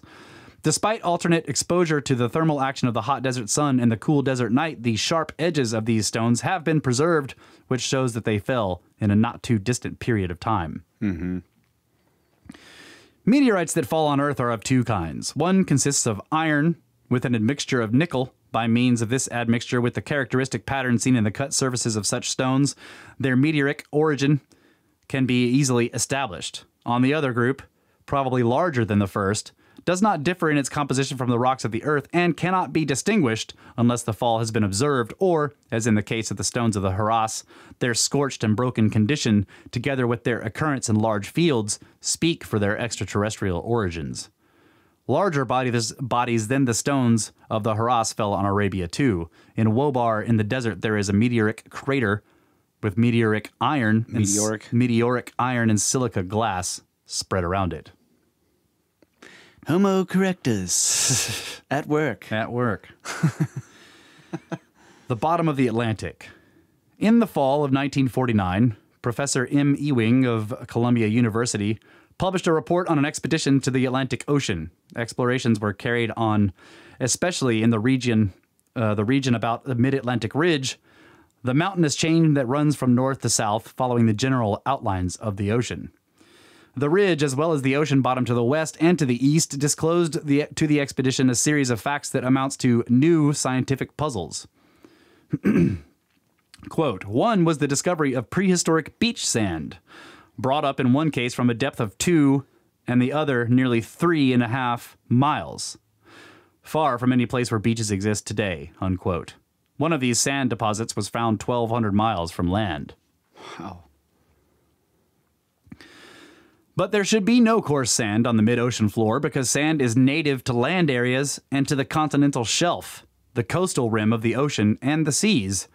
These considerations presented Professor Ewing with a dilemma. Either the land must have sunk 2 to 3 miles, or the sea must once have been 2 to 3 miles lower than now. Either conclusion is startling. If the sea was once 2 miles lower, where could all the extra water have gone? Unquote, which is a weird question. Where did it go? I mean, what if it wasn't there yet? I mean, I don't know. Yeah. Like you're talking about it. It all showed up later, like from a comet or something. Yeah, but it's just his question of where did the water go when you're talking about something in the past. He's assuming that the water had to go somewhere, I guess, is what I'm saying. Yeah, I mean, it just like where was it stored if it wasn't right? Yeah, it was stored in ice somewhere. Yeah, I just don't like his time travel. He's not using his tenses right. I gotcha. Okay. Where could all the extra water have gone? You could say, well, what happened to the water? Right. I guess. Okay, but there was another surprise in store for this expedition. The thickness of the sediment on the ocean bottom was measured by the well-developed method of sound echoes.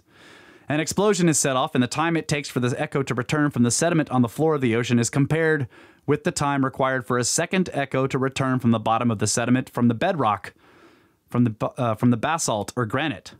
Quote, these measurements clearly indicate thousands of feet of sediments on the foothills of the ridge. Surprisingly, however, we have found that in the great flat basins to either side of the ridge, the sediment appears to be less than 100 feet thick. Actually, the echoes arrived almost simultaneously, and the most that could be attributed in such circumstances to the set was that the sediment was less than 100 feet of thickness, which is the margin of error. So they just gave it the widest margin of error and said it's 100 feet thick. Mm-hmm. It may be actually that there's no sediment or almost none there. So it's weird. The sediment is piled up on the slopes of the ridge line, but in the flats around it, it isn't there. Very strange. Yeah. Quote, always it had been thought that the sediment must be extremely thick since it had been accumulating for countless ages. But on the level basins that flank the mid-Atlantic ridge, our signals reflected from the bottom mud and from the bedrock came back too close together to measure the time between them. They show the sediment in the basins is less than 100 feet thick, unquote. There are many peaks of volcanic origin scattered across the Atlantic basin. In the direction of the Azores, the expedition found an uncharted submarine mountain 8,000 feet high with many layers of volcanic ash, and farther on, a great hole dropping down 1,809 fathoms, or 10,854 feet, as if a volcano had caved in at some time in the past. Like it had collapsed down into its... caldera or whatever it is. Yeah, it would be collapsing into the lava chamber. Yeah, that's what I meant. Yeah. From the abyss of the ocean, rocks marked with deep scratches were raised by the expedition. In a depth of 3,600 feet, or 600 fathoms, we found rocks that tell an interesting story about the past history of the Atlantic Ocean. Granite and sedimentary rocks of types which originally must have come from a part of a continent. Most of the rocks we dredged here were rounded and marked with deep scratches. Such marks on rocks are regularly ascribed to the action of glaciers that held rocks in a firm grip and moved them over the surface of other rocks. But we also found some loosely consolidated mudstones so soft and weak they would not have held together in the iron grasp of a glacier. How they got out here is another riddle to be solved by further research, unquote. So this is the area around the Azores they're talking about? Yeah. Yeah. None of it makes sense. Yeah. All right, we ready for a break? Yep.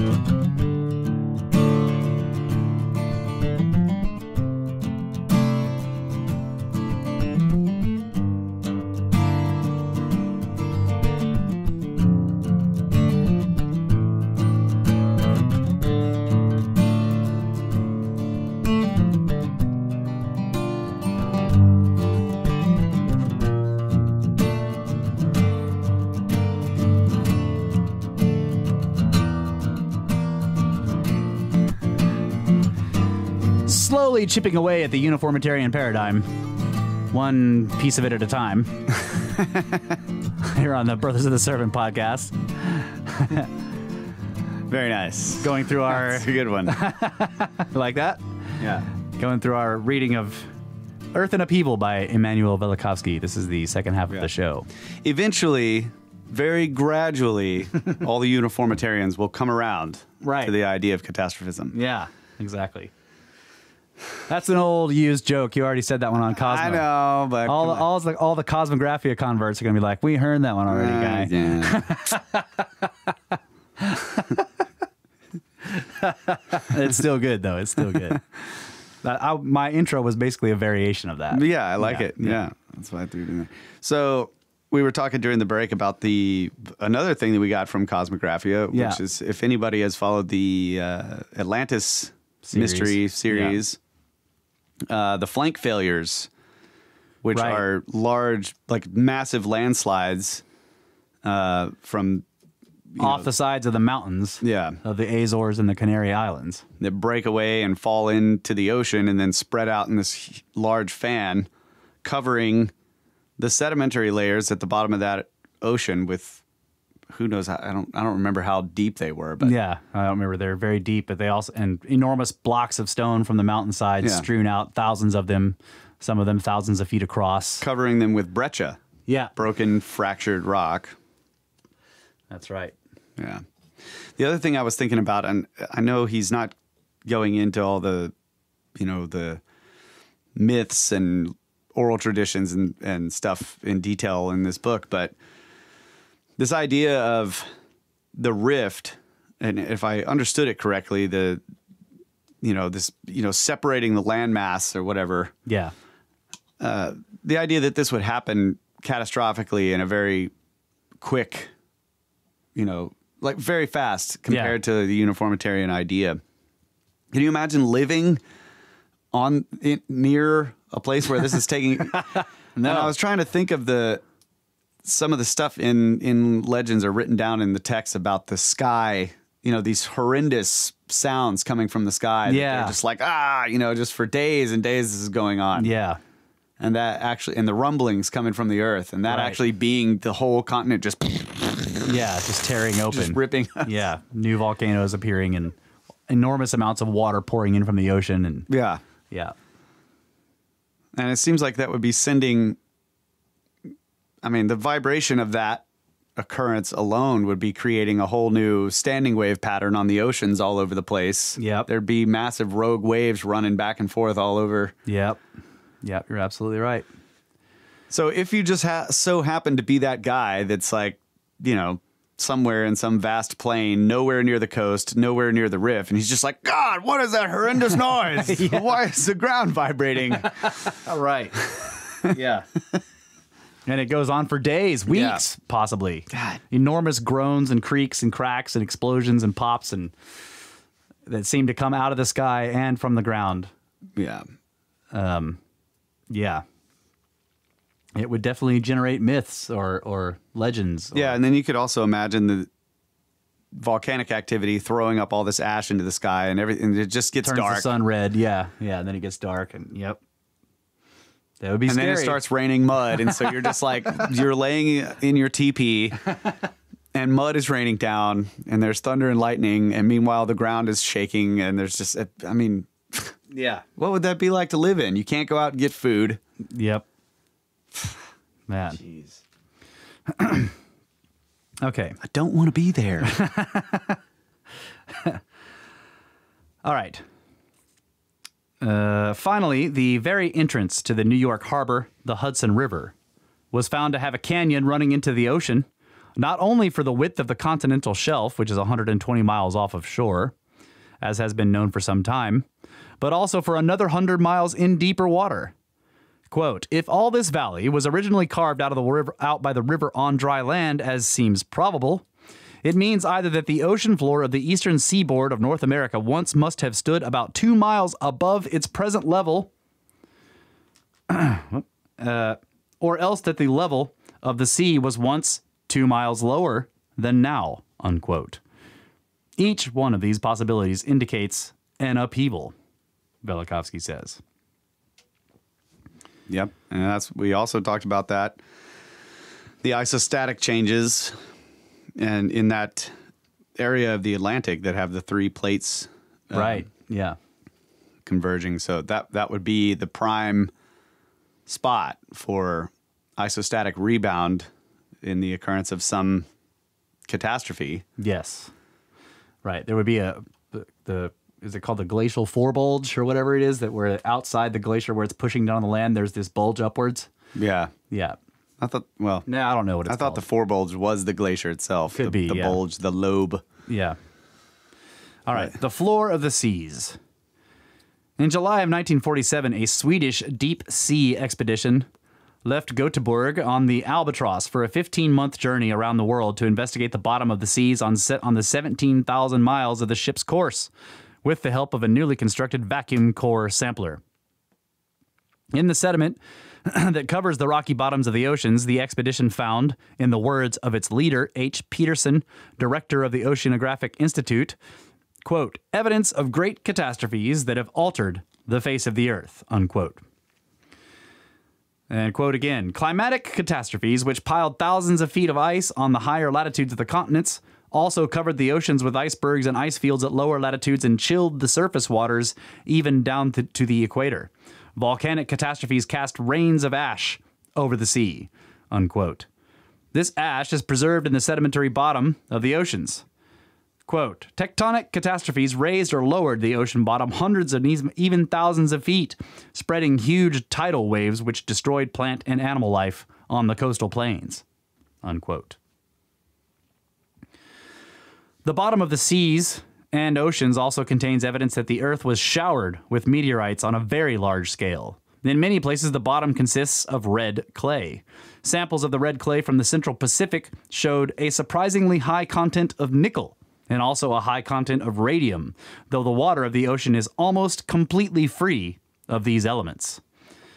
The red clay is red because it contains ferruginous iron compounds. Meteoric iron differs from iron of terrestrial origin in its admixture of nickel, and it is this characteristic that makes it possible to differentiate iron tools of early ages, for instance of the Pyramid Age in Egypt, and to decide whether iron pieces were smelted from ore or were worked meteorites. Quote, nickel is a very rare element in most terrestrial rocks and continental sediments, and it is almost completely absent from the ocean water. On the other hand, it is one of the main components of metal meteorites, unquote. Thus, it is assumed that the origin of the abysmal nickel was in meteoric dust, or, quote, the very heavy showers of meteors in the remote past. The principal difficulty of this explanation is that it requires a rate of accretion of meteoric dust several hundred times greater than that which astronomers who base their estimates on visual and telescopic counts of meteors are presently prepared to admit, unquote.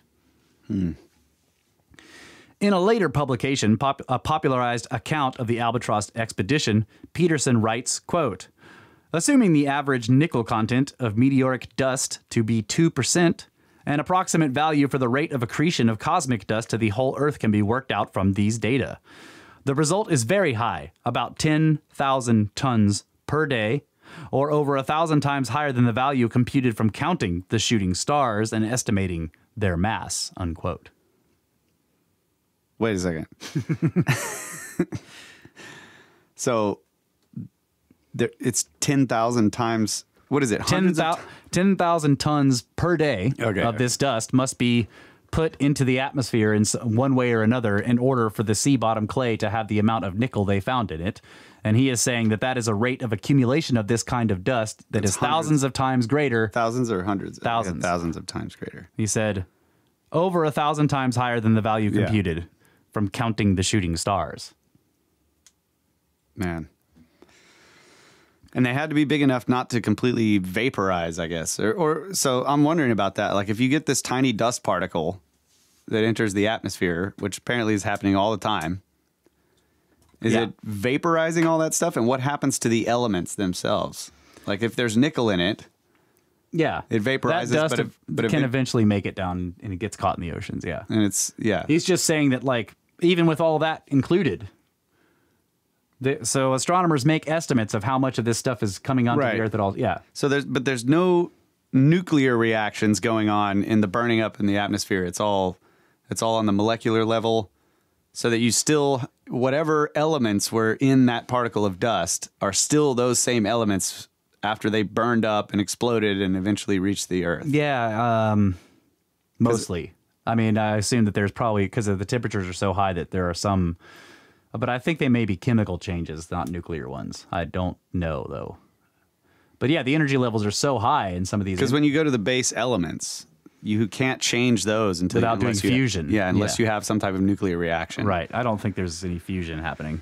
So all of that dust, however much nickel is contained in it, is constantly raining down on the Earth, and we're getting this deposition. Yeah. That's, we could chart out and say, well, here's your regular deposition of nickel into the oceans.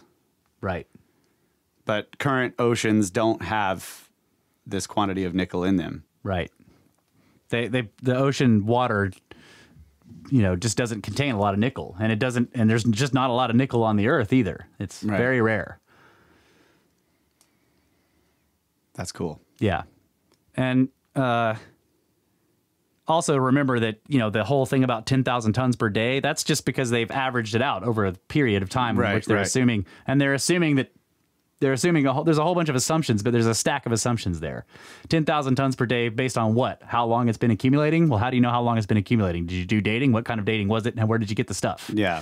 Right. But the point is that it may not be 10,000 tons per day. It may actually be in bursts.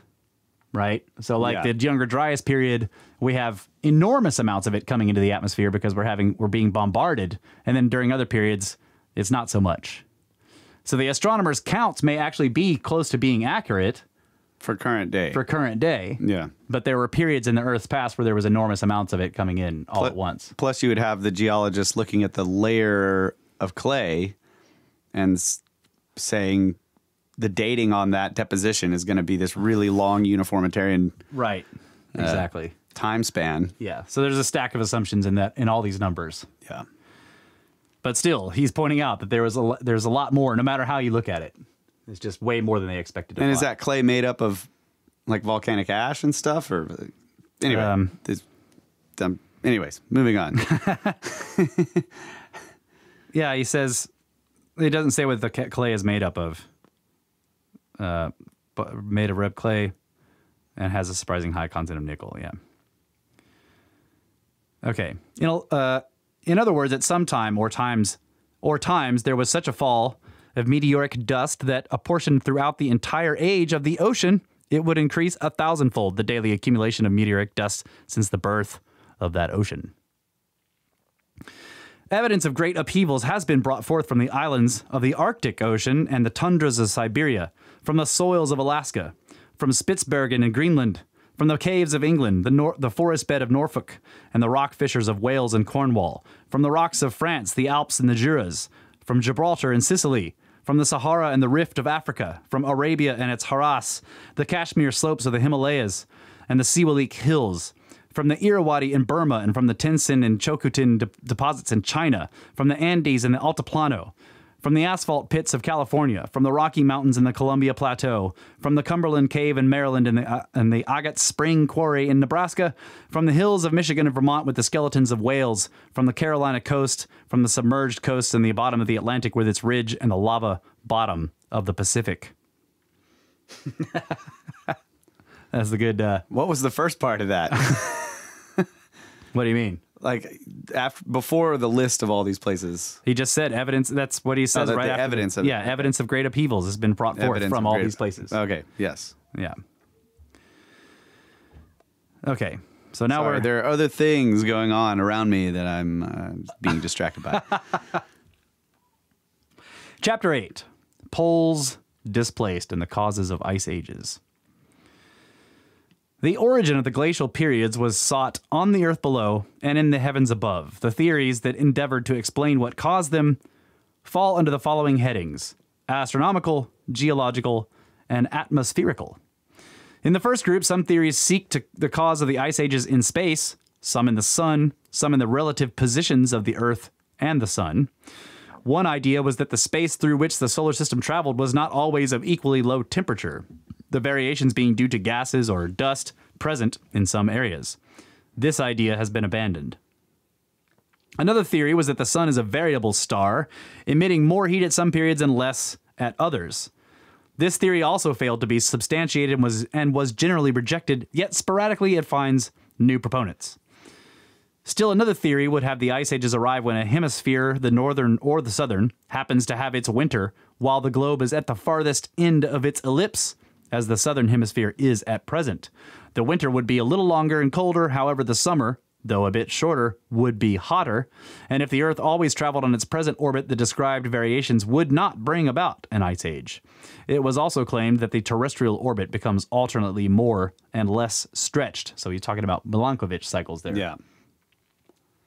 And he's right. So right now, the southern hemisphere is having its winter with the way the Milankovitch cycle is set right now is when it's farthest away from the sun based on the elliptical shape of the orbit. But that also means its summers are hotter because it's closest. Right. And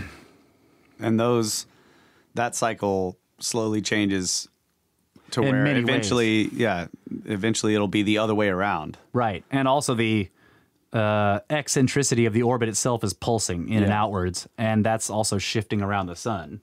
Right. So it's complex. But not enough to cause ice ages. Right. Yeah. That's what he's saying. Right now, though, they believe that all the stades and interstades and glacial and interglacial ages are caused by Milankovitch cycles. That's It's interesting that because we're talking about the Maunder minimum, whatever. Yeah. The little ice age and solar activity. Yeah. Why is that theory abandoned? It was abandoned back then. Yeah, this is the 70s or 50s. 50s, yeah. Of the atmospheric conditions that could affect a rise or drop in temperature, the varying quantity of carbon dioxide in the air and also of dust particles was called on to explain the changes in temperature of the past. With the diminution of the carbon dioxide content in the air, there would be a fall in the temperature, but it was demonstrated by calculation that this could not have been sufficient to cause the ice age. If the Earth were enveloped in clouds of dust that kept the rays of the sun from penetrating to the ground, there would be a fall in temperature. However, one would have to explain where such extensive and thick clouds of dust in the atmosphere could come from. Quote, scores of methods of accounting for ice ages have been proposed, and probably no other geological problem has been so earnestly discussed, not only by geologists but by meteorologists and biologists, and yet no theory is generally accepted, unquote. A true theory of the origin of ice ages, whether resorting to astronomical, geological, or atmospheric causes, must also explain why ice ages did not occur in northeastern Siberia, the coldest place on Earth, but did occur in temperate latitudes and in a much more remote past in India, in Madagascar, and equatorial Brazil. None of the theories mentioned explains these strange facts. Hypotheses concerning warmer and colder areas in space, or the variability of the sun as the source of energy, are especially inadequate to account for the geographical distribution of the ice cover. Thus, the concept of ice ages, which is established in science as one of its most definite facts, serving also as a foundation for the theory of evolution, has no explanation itself. Yeah, that's crazy.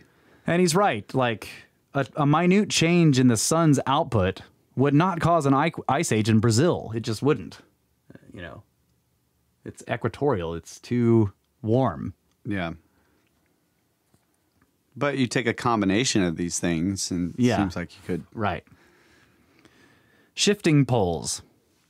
All other theories of the origin of the Ice Age having failed, there remained an avenue of approach which already early in the discussion was chosen by several geologists, a shift of the terrestrial poles.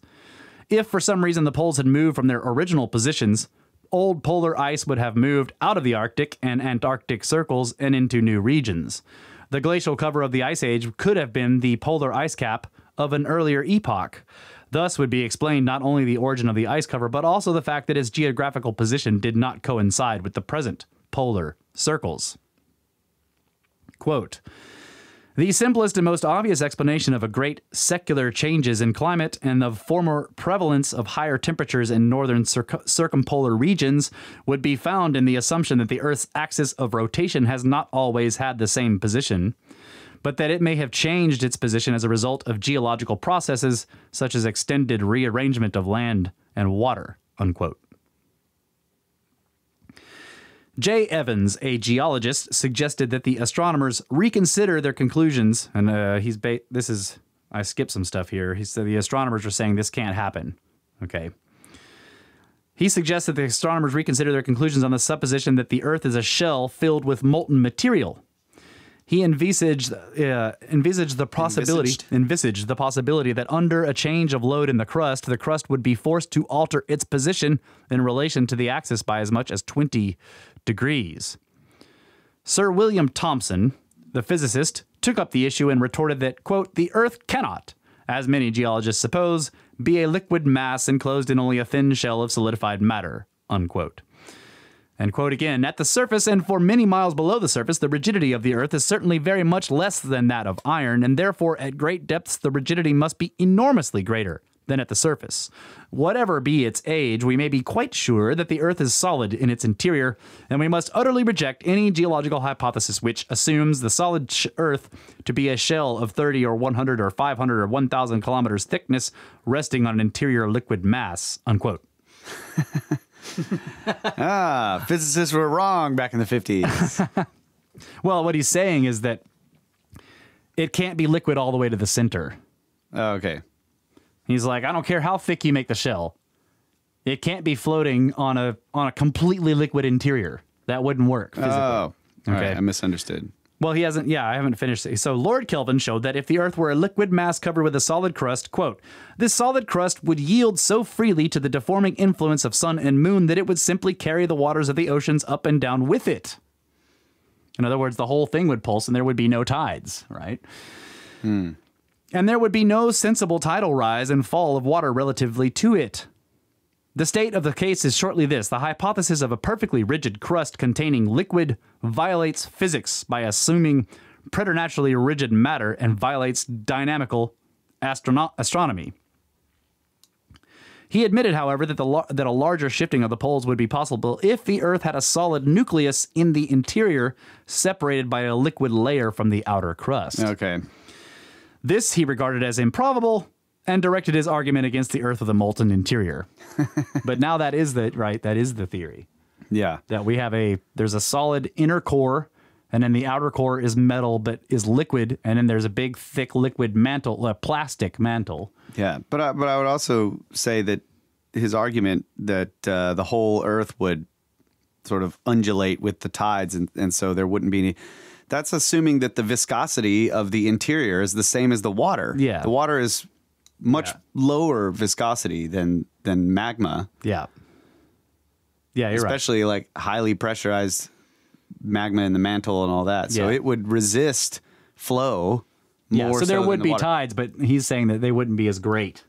Yeah. But yeah, I think you're right. Is a little weird. But but once you've got a solid iron ball in the middle, now all that stops, and you can't have, even though you've got two solid things, a solid shell separated from a solid core by a bunch of liquid and plastic material. Now it's a lot more rigid because of that solid interior. Right. Right. But it does still there's undulate in that way. That's what isostasy is basically the movement of magma underneath the crust. Yeah. Laterally. Mm-hmm. Okay. I just love this whole fight that they're having in this, Quote, mathematicians may seem to geologists almost churlish in their unwillingness to admit a change in the Earth's axis. Geologists scarcely know how much is involved in what they ask. So this is a quote from a mathematician. Okay. And he's basically saying, like, you guys don't know what you're talking about. They do not seem to realize the vastness of the Earth's size or the enormous quantity of her motion.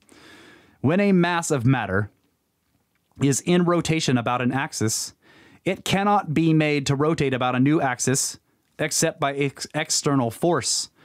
Internal changes in this object cannot alter the axis, only the distribution of the matter in motion about it. If the mass began to revolve about a new axis, every particle of the object would begin to move in a different direction. What is to cause this? Where is the force that could deflect every portion of it and every particle of the Earth into a new direction of motion? Okay. So there's a video, multiple videos of this, but online, where I guess these Russian cosmonauts are like unscrewing this little T-handled thing. Yeah. Right? Because it has multiple axes. That's why it does those flips. Well, the axis of rotation is still one. Yes. Right? It's rotate. So it unscrews from the thing, and then it starts to wobble because its distribution of mass Yeah. is not Yeah. perfectly centered, right? So once the wobble gets big enough, then it goes through this really quick catastrophic switch where it Flips doesn't over. But this is the thing, it doesn't alter the axis of rotation by any degree. It alters it by 180 degrees. Yeah. Right? And that flip happens very quickly. Yeah. And then it spins for a while there, and then it flips back over. Yeah. So you've got multiple rotations, and then like in one or two rotations, it flips the axis 180 degrees, rotates like that multiple times, and then in one or two rotations, flips it back over. Yeah. So I thought of that in terms of the, this precessional wobble that we have. Yeah. So and then there's the idea that the axis, they say, well, the axis is changing in degrees. Yeah, there's a nod or whatever. A nod. Yeah. And trying to imagine how this nod can go out to whatever it is now, 22-ish degrees, and then back Up to 18 or something. and then back down without the 180 degree flip seems It does strange seem to me. weird, yeah. What's stopping it from getting wider Right. and then reversing that direction? Yeah. That's a lot of changes in force. You're right. Yeah. It seems like it would go the full cycle all the way to 180 and then start to widen out again and then go flip over to 180. Yep. Yeah. Yep. So And you're right. And so a system like that, the Earth may completely reverse its rotation because it's not changing the axis. The axis itself is flipping over. Right. Right. So you don't end up with you don't end up with the axis leaving the poles. exactly. So But if you were to take a snapshot of it in the middle of that flip, it would be kind of confusing, right? Yeah, Like, it what's would be. happening here? Yeah. Yeah. Further developments showed that the tides in the terrestrial crust under the influence of moon and sun, unknown to Lord Kelvin, do exist, though they are minute. This means that the Earth is not perfectly rigid. It was also found that the Earth makes a real wobbling motion. S.C. Chandler, an American astronomer, explained that the wobbling of the Earth as an indication of its being removed from its balanced position. Mm-hmm. G.V. Schiaparelli, yeah, the Italian astronomer, in his research, pointed out that in the case of the displacement of the pole, inertia and the new pole of rotation would describe circles around each other, and the Earth would be in a state of strain. Quote, "The Earth is at present in this condition, and as a result, the pole of rotation describes a small circle in 304 days, known as the Eulerian circle," unquote. This phenomenon of wobbling points to a displacement of the terrestrial poles at some point in the past. The question centers then on the forces that could have caused such a shift. How many days? 304 days. So the pole. Okay. The pole of rotation describes a small circle in 304 days. Wow, that's weird. I wonder if it's also precessional. Yeah, Or is it going- probably is. It has to go the other way from the rotation of the Earth. So there's a itself. small and a large precession. Yeah, wheels within wheels. Oh. Okay. The sliding continents. In August of 1950, the British Association for the Advancement of Science devoted the sessions of its annual convention to debate on the question, is the theory of the continental drift right or wrong? There were many defenders of the theory and just as many opponents. The theory was then put to a vote. The result was an even division between yay and nay, and the chairman was entitled to cast the deciding vote, but he abstained. Sorry, I wasn't paying attention. So the let's see. I was trying to do some math here. Yeah. So we take precession just to see what's good. So 25,920 years times 365. What's a better estimation? 365.24 or something. 0.24. Okay. 9,467,020.8 days. Divide that by 304 days Yeah. is what that is. Okay. And then divide that again. Well, why did I do that? 365.24. 0.24. But is that right? I'm trying to figure out how many times this happens. In one precessional rotation? So the number I got is 85, but I think I'm doing something wrong. Because it's 304, it would be... Yeah, You don't need to divide it again. Because the first number is years and the second one is days. You're right. That's right. So yeah, so it does it 31,141 times. 25. Okay. Strange. I'm just trying to figure. I just wanted to see if there was any weird connection there, but it's a long decimal number too. Yeah. Well, doesn't. No. Not ringing a bell. No. Sorry about that. Oh, we need to take a break. Let's go ahead and do it. Yeah. So I can go to this at the end there. Yeah. All right.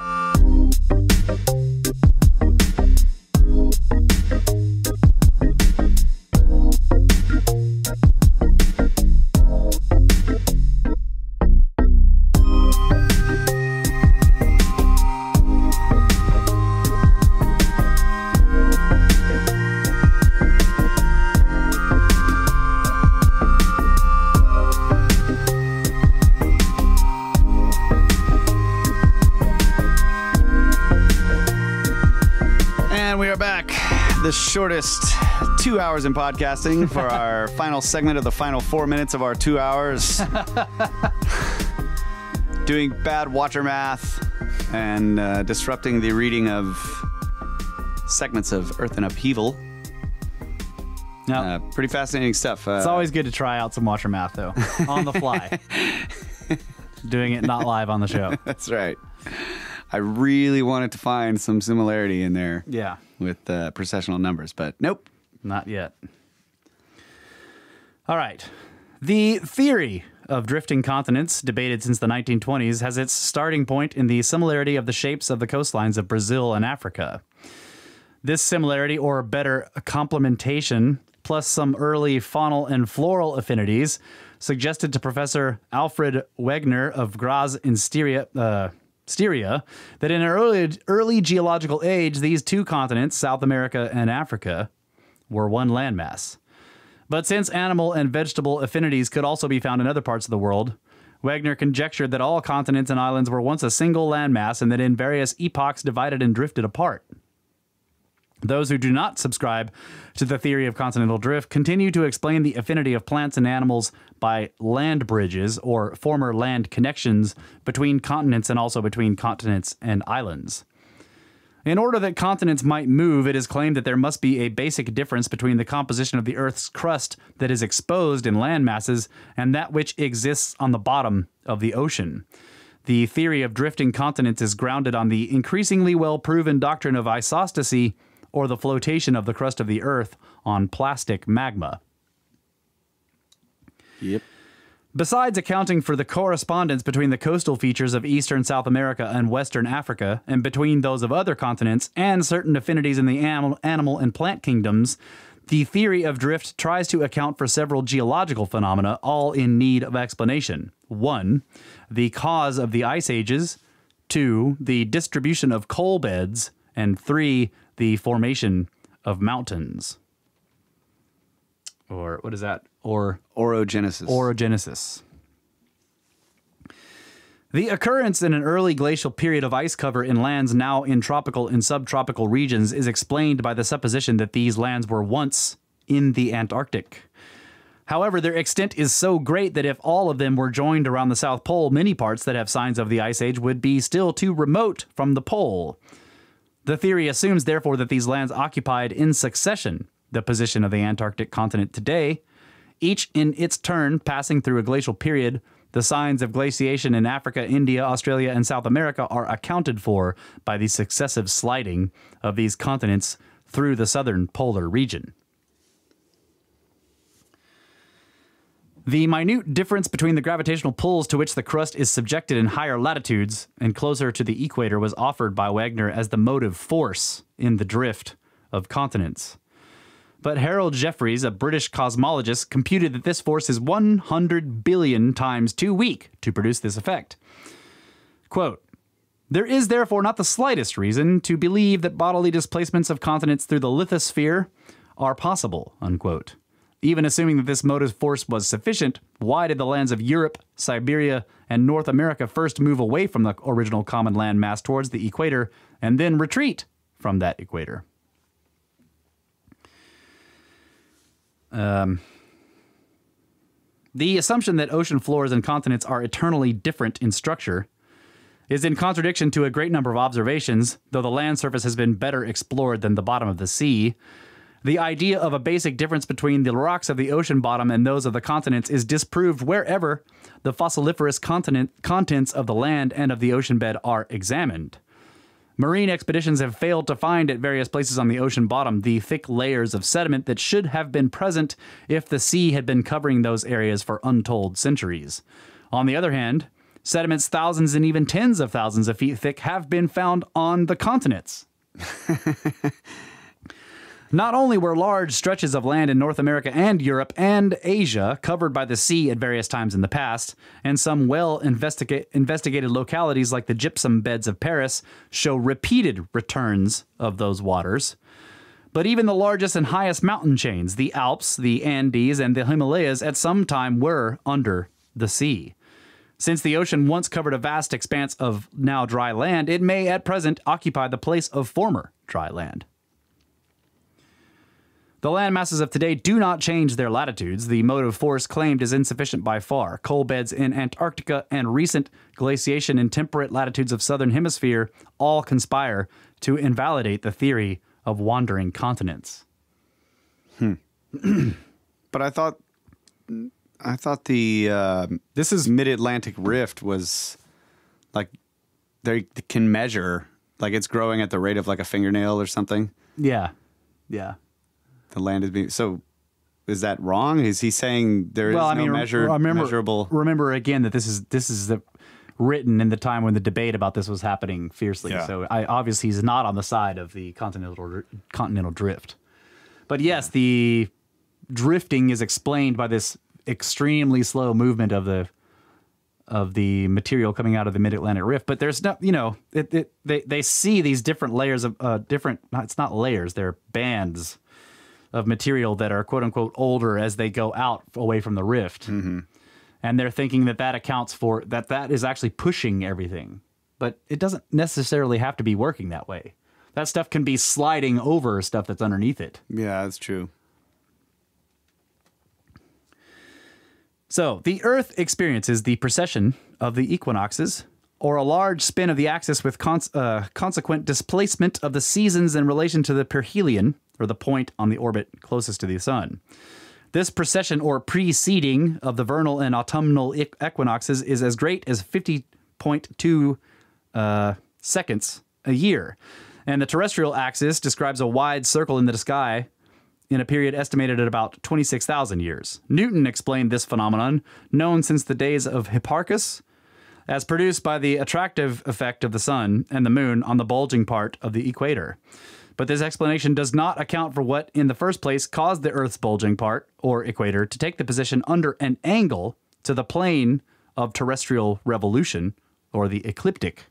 I've never heard that before, but that still, that's interesting. Like it's bulging out at the equator, and so during a solstice, the sun's attractive, gravitational attraction, and the moon, since the moon is more closer to the ecliptic, is trying to straighten the axis. Yeah. At both solstices, it's trying to pull the equator closer to itself. Right. And so that would probably overcorrect, right? It would go towards the sun, and then eventually it would keep going, and until it started to pull it back, and that might be what the nod is about. Nod is, yeah. This swing of the terrestrial axis, as though the globe were atop, disturbed in its motion, could also be caused by a disturbance in the motion of the Earth experienced sometime in the past. And see, this is what I've thought, that like it does seem like you spin a top, it spins perfectly, and then if you tap it, it starts doing this same precessional wobble. Yeah. Or if it starts doing it once it slows down and can't keep up can't hold its own weight up straight. Right. By the way, the watcher says the plates are still moving apart, so the Atlantic is growing at the ridge at a rate of about 2.5 centimeters per year in an east-west direction. Right. So, but the way he says it, so is the Atlantic growing at the ridge? The entire width of the Atlantic growing by that much? Mm-hmm. Or is it just the land at the ridge moving apart? And also, is the Atlantic growing because the plates are moving apart, or is that ridge growing out and pushing those plates apart? That's the question. He says it implies all of that. Yes, all of that is correct.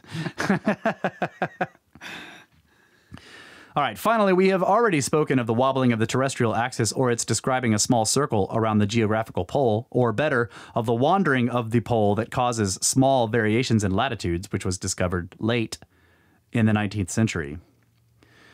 More recently, M. Milankovitch introduced the third variable, the obliquity of the ecliptic, to correct some of the defects of Kroll's theory. In the opinion of his critics, however, his curve of climatic changes widely upsets geological dates, nor do his variables offer sufficiently effective reasons for the vigorous changes of climate. Besides, he assigned an arbitrary length to the oscillation period of obliquity. And why were there no ice ages during long periods in the past if the process recurs at calculable intervals? Thus, the inquiry turned once more to more radical change, the displacement of the terrestrial crust in relation to the core.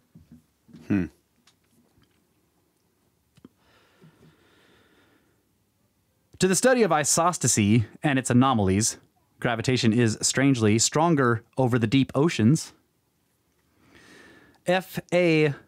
Venning-Mintz, Dutch geophysicist and explorer of oceans, made many important contributions. He found in the very structure of the terrestrial crust signs of some violent displacements on a global scale. Thus, it is not merely in order to explain the climates of the past that the dislocation of the crust is postulated. In 1943, Venning-Mintz analyzed the, quote, stresses brought about by a change in position of the rigid Earth's crust with regard to the axis of rotation of the Earth, unquote. In this analysis, he surmised the crust, quote, to have the same thickness everywhere and to behave as an elastic body, unquote.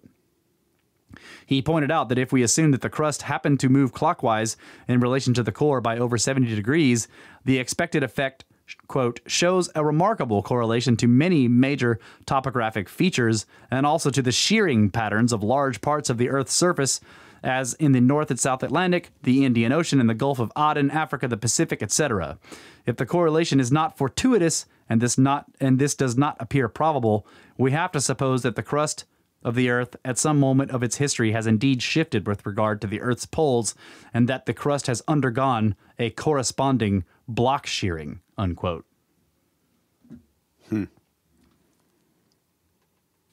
So he's saying that if it moved a bunch, that all of a sudden all these strange, very large geomorphic features line up with the kind of shear forces that would be put onto the Earth's crust as a whole if it moved, like crustal shifting. Yeah, so that's still the axis of rotation is staying in place, but the crust is sliding around. Right. Yeah, or portions of the crust are sliding. Right. Okay, so Watcher's saying the spreading apart of the plates is creating gaps for the magma to fill in the Atlantic. I see. Okay. So it isn't pushing it. Something else is pulling. Something else is causing the continents to move around, and that is making the magma ability to come out. So that's different. Yeah. All right. We are fully justified in concluding that the lithosphere was displaced during the Great Ice Ages, and that the displacements were the direct cause of the alterations in climate during these periods, unquote. The author of these lines, K.A. Pauley, propagates the idea offered or revived by the astronomer A.S. Eddington in his paper, The Borderland of Geology and Astronomy. According to Eddington, the ice ages were caused by the shifting of the Earth's outer crust over its interior as a result of tidal friction or the inequality of lunar pull on various layers of the Earth. This theory abandons every effort to find in the Earth itself the force that might cause the crust in its entirety to change its position in relation to the terrestrial axis, which, in this theory, maintains its astronomical direction. So I think that what all this is pointing to is that whether the Earth itself flips over on its axis or the crust slides around, the forces that cause that have to be external. Yeah. The theory of the sliding lithosphere shares the quantitative inadequacy of the theory of sliding continents. Some motive agent more powerful than tidal friction, or gravitational differences at various latitudes, or intermittent radioactivity in the Earth must have been at work in order to move continents or the entire lithosphere. Thus, these theories meet the fate of the earlier theory that postulated the shifting of the poles because of a geological redistribution of land and sea. Also, the theory that would explain the displacement of the crust by an asymmetric growth of the polar ice caps is quantitatively indefensible. This theory uses the same phenomenon, the growing ice caps, as the cause and the effect of ice ages. That's right. If you're trying to explain ice ages by this, you can't use it to make the effect. It can't be both, right? Mm-hmm. The present survey of theories which are quantitatively inadequate yet based on the well-reasoned principle of a change of latitudes or the direction of the axis as the cause of the ice ages was here undertaken to make clear that thoughtful researchers among geologists, climatologists, and astronomers were unsatisfied with views that would not solve the problem of the geographical distribution of the ice cover in the past, a point which almost all other theories are strangely oblivious. It follows then that the clamor heard at the publication of Worlds in Collision, even from some astronomers and geologists, to the effect that the shifting axis or changing latitudes had never been heard of, is not supported by scientific literature. I like that. That whole section was of him responding to a bunch of people like, no one ever said that. That's never been heard of before. And he's like, actually, lots of people have been talking about this for over 100 years. W.B. Wright of the Geological Survey of Great Britain finds that the only way to explain ice ages is to assume that, quote, the Earth's axis of rotation has not always had the same position. And it has since now become obvious that geological history has witnessed many changes in the position of the climatic zones on the Earth, on the surface of the Earth, and that at least one notable glaciation, that of the Permo-Carboniferous, which preceded the time of the large reptiles, was due to a displacement of the pole from its present position, and it becomes worthwhile to inquire whether the Quaternary or recent glaciation would not have had a similar cause, unquote.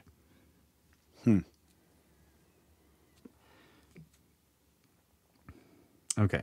So I know that they extract materials from cores that have different magnetic pole.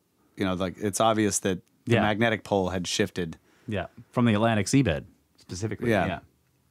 Do you think all this is connected? Like, if the axis shifts, the magnetic pole is going to shift along with it? Well, if the axis shifts and the magnetic pole doesn't shift, then you'll show a reversal. That's true. Yeah, either way. Yeah, because the magnetic pole, if it's being generated by the interior of the Earth, and the axis shift is actually a crustal shift. Right, yeah. So what they may be looking at in all those shifts down there of magnetic stuff is actually a crustal slide rather than a magnetic reversal. You know, but they're assuming it's magnetic reversal because the idea of the whole crust sliding over. But I don't know, you know, there's some weird stuff with... I'm just remembering this, but there's some weird stuff with like pieces of pottery. I can't remember where this was, but there are pieces of pottery that were found where, you know, when the pottery was fired, it freezes stuff into position, just like magma coming up and cooling. And they found that and because you know that pots are fired standing up, right, you can calculate the magnetic field in them, and some of them seem to be reversed. So...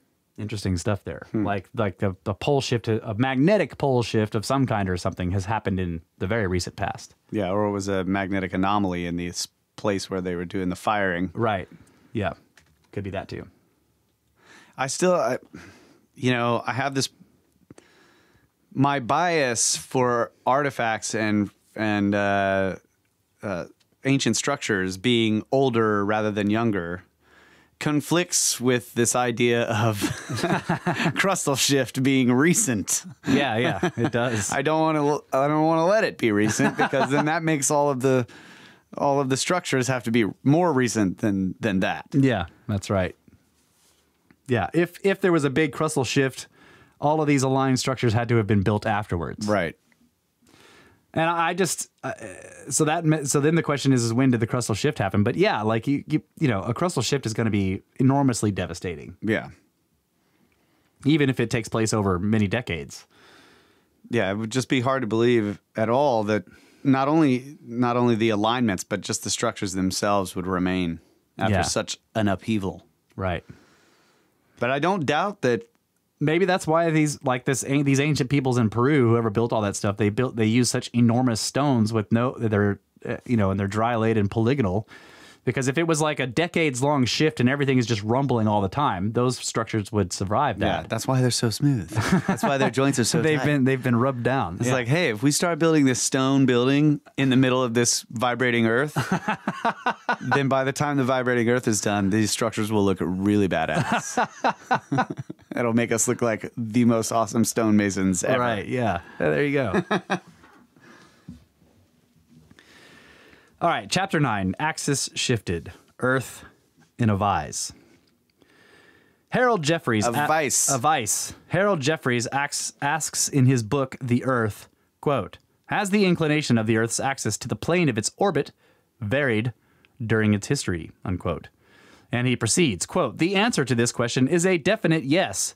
The theory of tidal friction assumes the equator and the plane of the Earth's and Moon's orbits to coincide, and the fact is that they do not, unquote. The Moon, as it is assumed, issued from the equatorial region of the Earth by the process of disruption and must therefore revolve in the plane of the terrestrial equator. But since it does not, there must have been a displacement of either the Moon or of the terrestrial axis, and the position of the Moon close to the plane of the ecliptic suggests that the terrestrial axis is the one that suffered the displacement. Mm-hmm. Also, if from the beginning there was a difference in the direction of the axes of terrestrial rotation and lunar revolution, this difference must have disappeared as the result of tidal friction. Jeffries considered the works of George Darwin, who tried to explain the observed positions by recourse to several additional tidal frictions, but he found a flaw in Darwin's hypothesis.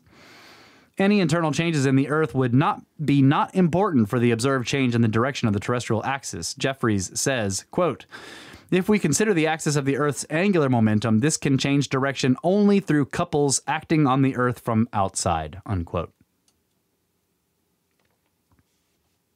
Explain. Well, there are more stacks of assumptions here, but like if the Moon was extruded from the Earth in some very ancient cataclysm, right, pre-life cataclysm, so the Moon comes from the Earth, then it would be orbiting it in the terrestrial equator. Right. But it doesn't. It actually orbits in the plane of the ecliptic mostly. Yeah, closer to the plane of the ecliptic. A lot closer. Yeah. Yeah. Which means that one or the other had to have been disturbed at some point in the past. Right. And since the Moon is close to the plane of the ecliptic, it seems more likely that the Earth is the one that was disturbed. Right. And then the very end there, he's just saying that like any disturbance of this kind would require outside forces. Okay, that's what. Yeah. Watcher says there were the tax jars in Jerusalem from 3,000 years ago that had the wrong magnetic. Mm. Of course, the tax jars. Go ahead, sue them. It's been 3,000 years. Audit those jars. Evaporating oceans. If we take into account the area occupied by ice in the glacial epoch, much larger than the area of the present polar ice, we must conclude that the shifting of the poles alone cannot explain the origin of the glacial cover. The expansion of the glacial cover in its various stages is supposed to be known. The usual estimate of its thickness is between 6,000 and 12,000 feet. From these figures, the mass of the ice is calculated and the quantity of water necessary to produce it. The water must have come from the oceans, and it is estimated that the surface of the oceans must have been at least 300 feet lower when the ice cover was developed. So we know today that it was 400 to 500 feet. Yeah. Some estimates double, triple, and quadruple, and even increase sevenfold this figure. But for all the oceans to have evaporated to such an extent, turning many areas of the continental shelf into deserts of sand and shells, an enormous amount of heat was necessary. John Tyndall, a British physicist of the last century, wrote, quote, "Some eminent men have thought, and some still think, that the reduction of temperature during the glacial epoch was due to a temporary diminution of solar radiation. Others have thought that in its motion through the space, our system may have traversed regions of low temperature, and that during its passage through these regions, the ancient glaciers were produced. Many of them seem to have overlooked the fact that the enormous extension of glaciers in bygone ages demonstrates just as rigidly the operation of heat as well as the action of cold. Cold alone will not produce glaciers," unquote. He calculated that for every pound of vapor produced, a quantity of heat is required sufficient to raise 5 pounds of cast iron to the melting point. Yeah. In order to evaporate the oceans and transform the water into aqueous clouds that would later descend as snow and turn to ice, a quantity of heat was needed that would raise to the melting point a mass of iron 5 times greater than the mass of the ice. Tyndall argued that the geologists should substitute the hot iron for the cold ice, and they would get an idea of the high temperature immediately preceding the ice age and the formation of the glacial cover. If this is so, then none of the theories offered an explanation to the ice age really would account for it. Even if the sun disappeared and the Earth lost its heat to cosmic space, there would be no quote-unquote ice age. The oceans and all the water would freeze in place, but there would be no ice formation on land. Yeah, that's a really good point. The importance of heat in the formation of the ice cover of the Ice Age was stressed even more by another author, an astronomer of our day, D. Menzel of the Harvard Observatory. Quote, "If solar variability caused the ice ages, I should prefer to believe that increased warmth brought them on, whereas a diminution of heat caused them to stop," unquote. Yeah, because it requires heat to vaporize the water. To bring it to the poles. To take it to the poles. Yeah.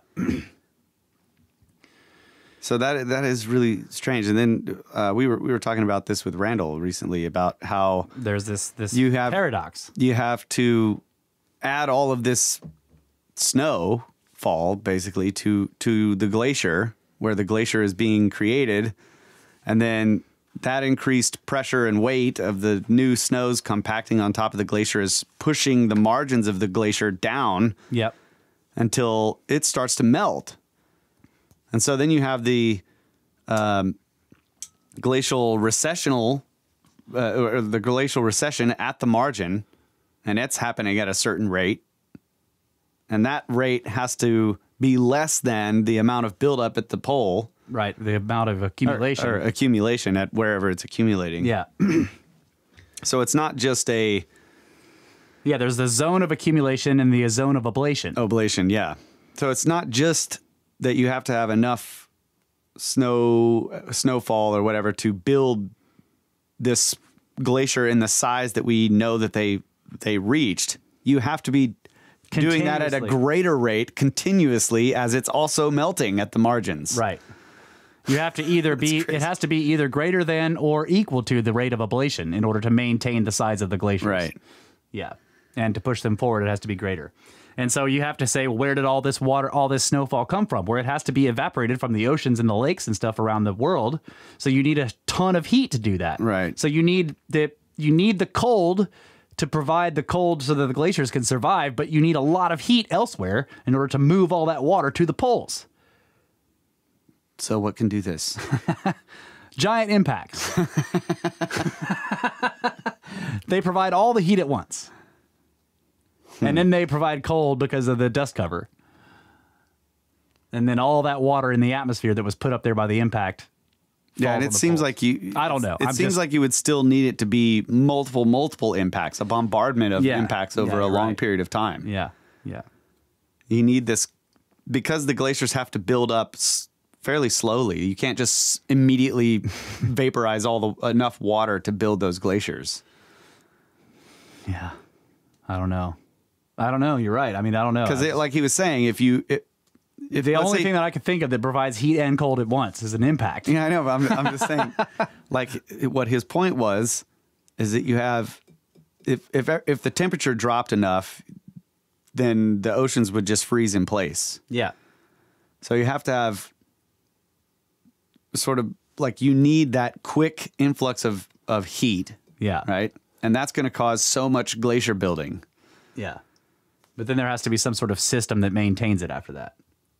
Or something. Is that what you're saying? I guess I'm suggesting that one impact, it seems unlikely that one impact would cause that much glacier growth at once. So, but if you had a steady bombardment of impacts over the course of hundreds of years, you could surpass, well, still, you have to get to you surpass a threshold where it can actually sustain itself, right? Yeah. So now you have your glaciers as big as they're going to get, and they just stay that big as the Earth returns to its normal. Yeah.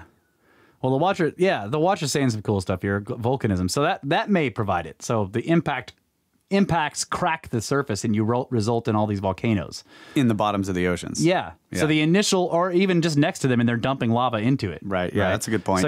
So now you have like extreme cold because of all the crap that's been thrown up in the air by the initial impacts. Much higher than the melting point of iron. Yeah.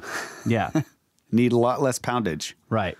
So all the impacts provide an initial burst of heat, put a ton of water and dust up in the air, and then provide the cold, and then resulting volcanism provides continuous steam. Yeah. Whole areas of ocean, deep, shallow oceans have lava all over their floors, and there's lava dumping into the oceans from areas. Yeah. That's a good point. Yeah, very good. There we go. Mystery solved. So that's what I meant, is that the magma, like the guy was putting it in terms of taking iron to its melting point. Yeah. So you need 5 pounds of iron to the melting point. Well, magma is way hotter than that. Yeah. So you need much less weight in terms of magma. Right. Yeah. He's just talking about the energy amount. Yeah, I know. Yeah, but his example, I mean, he could have just as easily used magma. Right? And it would have been a lot less poundage. Right. So, condensation. Getting close to the end here of the show. In the preceding section, it was made clear that for the ice cover of the glacial epoch to be formed, evaporation of the oceans on a large scale must have occurred. But the evaporation of the oceans would not be enough. Rapid and powerful condensation of those vapors must have followed. Quote, "We need a condenser so powerful that this vapor, instead of falling in liquid showers to the earth, shall be so far reduced in temperature as to descend as snow," unquote. Yeah.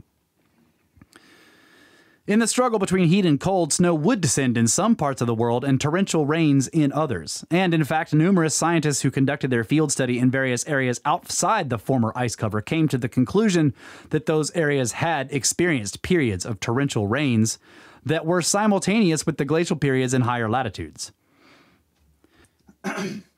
Gregory, studying the African continent, observed signs of water action on a great scale at the same time that other areas were being covered by advancing ice. There remained in the Sahara and adjacent regions stream channels, quote, "not now occupied by watercourses," unquote, that obviously carried great quantities of water. Quote, "It is believed probable that these streamways were trenched during a pluvial age or pluvial ages," so caused by rainfall. Yeah. In the pluvial, Lake Victoria in Africa stood over 300 feet above its present level. Since that time, there was a complete reversal of the river system in the region. Shore Kul, a salt lake in Xinjiang, had its level 350 feet higher than it is today. Lake Bonneville, which occupied parts of Utah, Nevada, and Idaho, and collected pluvial water as well as meltwater from the local glaciers in the mountains, stood, quote, "more than 1,000 feet above the present Great Salt Lake," unquote. And I think that's where we're going to have to stop. Yeah. Still in chapter 7? I don't Can't remember. That's cool. Yeah. Yeah, I think you nailed it, Watcher. Yeah. It makes sense. Yeah. Mine is your vacuum tunnel to space. Everything else is great. Yeah. You got the impact, which disturbs the crust, breaks it apart. And then, of course, all of that causes dust cover, so you get the cold. Yeah. But down at the surface, you've got all this heat. Yeah. And the heat's being provided now from the interior of the Earth, so you have a heat sink there. Yeah. It's a cascade of catastrophes. And that vapor would normally warm the atmosphere. Right. But instead, because of the There's so much mass dust. amounts of dust, you get this, like initially you'll have all this mud rain creating loess or luss. Yeah. And the rest of it would go up into the poles and freeze. Yes. Fall. That's right. Mystery solved. All right, you guys can get a hold of us, as you know, brothersoftheserpent@gmail.com. Check out the website, brothersoftheserpent.com, where you can find the Encyclopedia and the glossary of terms, and the snake skins, which is our merchandise store. You can also find the pyramid scheme there, where you can support us and support the show. So you can join the pyramid scheme through Patreon or by a one-time donation on PayPal. And anybody that does that, it really helps out the show and helps us get better equipment and helps us go straight to pyramids. Yeah. And we really appreciate everybody who has been doing that. Thank you guys so much. Yes. Also, give us reviews. Go to iTunes. Look us up on Apple Podcasts and post a review. Really helps spread the show because it gets us up in the charts there. Share the show anywhere you can. Follow us on Twitter @SnakeBros, SNKBRS. Join the Facebook group, which is run by Jordan. Join the Discord chat, which you can find a link to on the website. Also, check out the Library of the Serpent, which is run by Jeff. A lot of books and other materials that we talk about and scientific papers and everything that all are pertinent to things we have discussed on the show are in the Library of the Serpent, which is run by Jeff, and he also runs the Discord chat. Don't forget about History Shift. He makes all of our YouTube videos, so if you are watching or listening to this on YouTube, this is his work. Thanks to him so much. You can follow him on Twitter @HistoryShift or find him on YouTube, History Shift. Also, Pod Doodles takes our podcasts and turns them into doodles you can watch him draw while listening to the podcast. It's really cool. And of course, Cosmographia, the podcast we do with Randall Carlson. Don't forget about that. And you can find it on Geocosmic Rex or the Cosmographia channel. And we want to say thanks to Where Did the Road Go, Uncharted X, Mike and Maurice's Mind Escape, the C Word podcast, Grimerica, and Conspiranormal. Thanks all you guys so much. And thanks to all of you listeners. We really appreciate you being there, and we love being here once a week to talk with you guys. It's so great. Yep. Favorite day of the week. That's right. We love you. Always have. Always will. Good night, Adamo. Get back to work.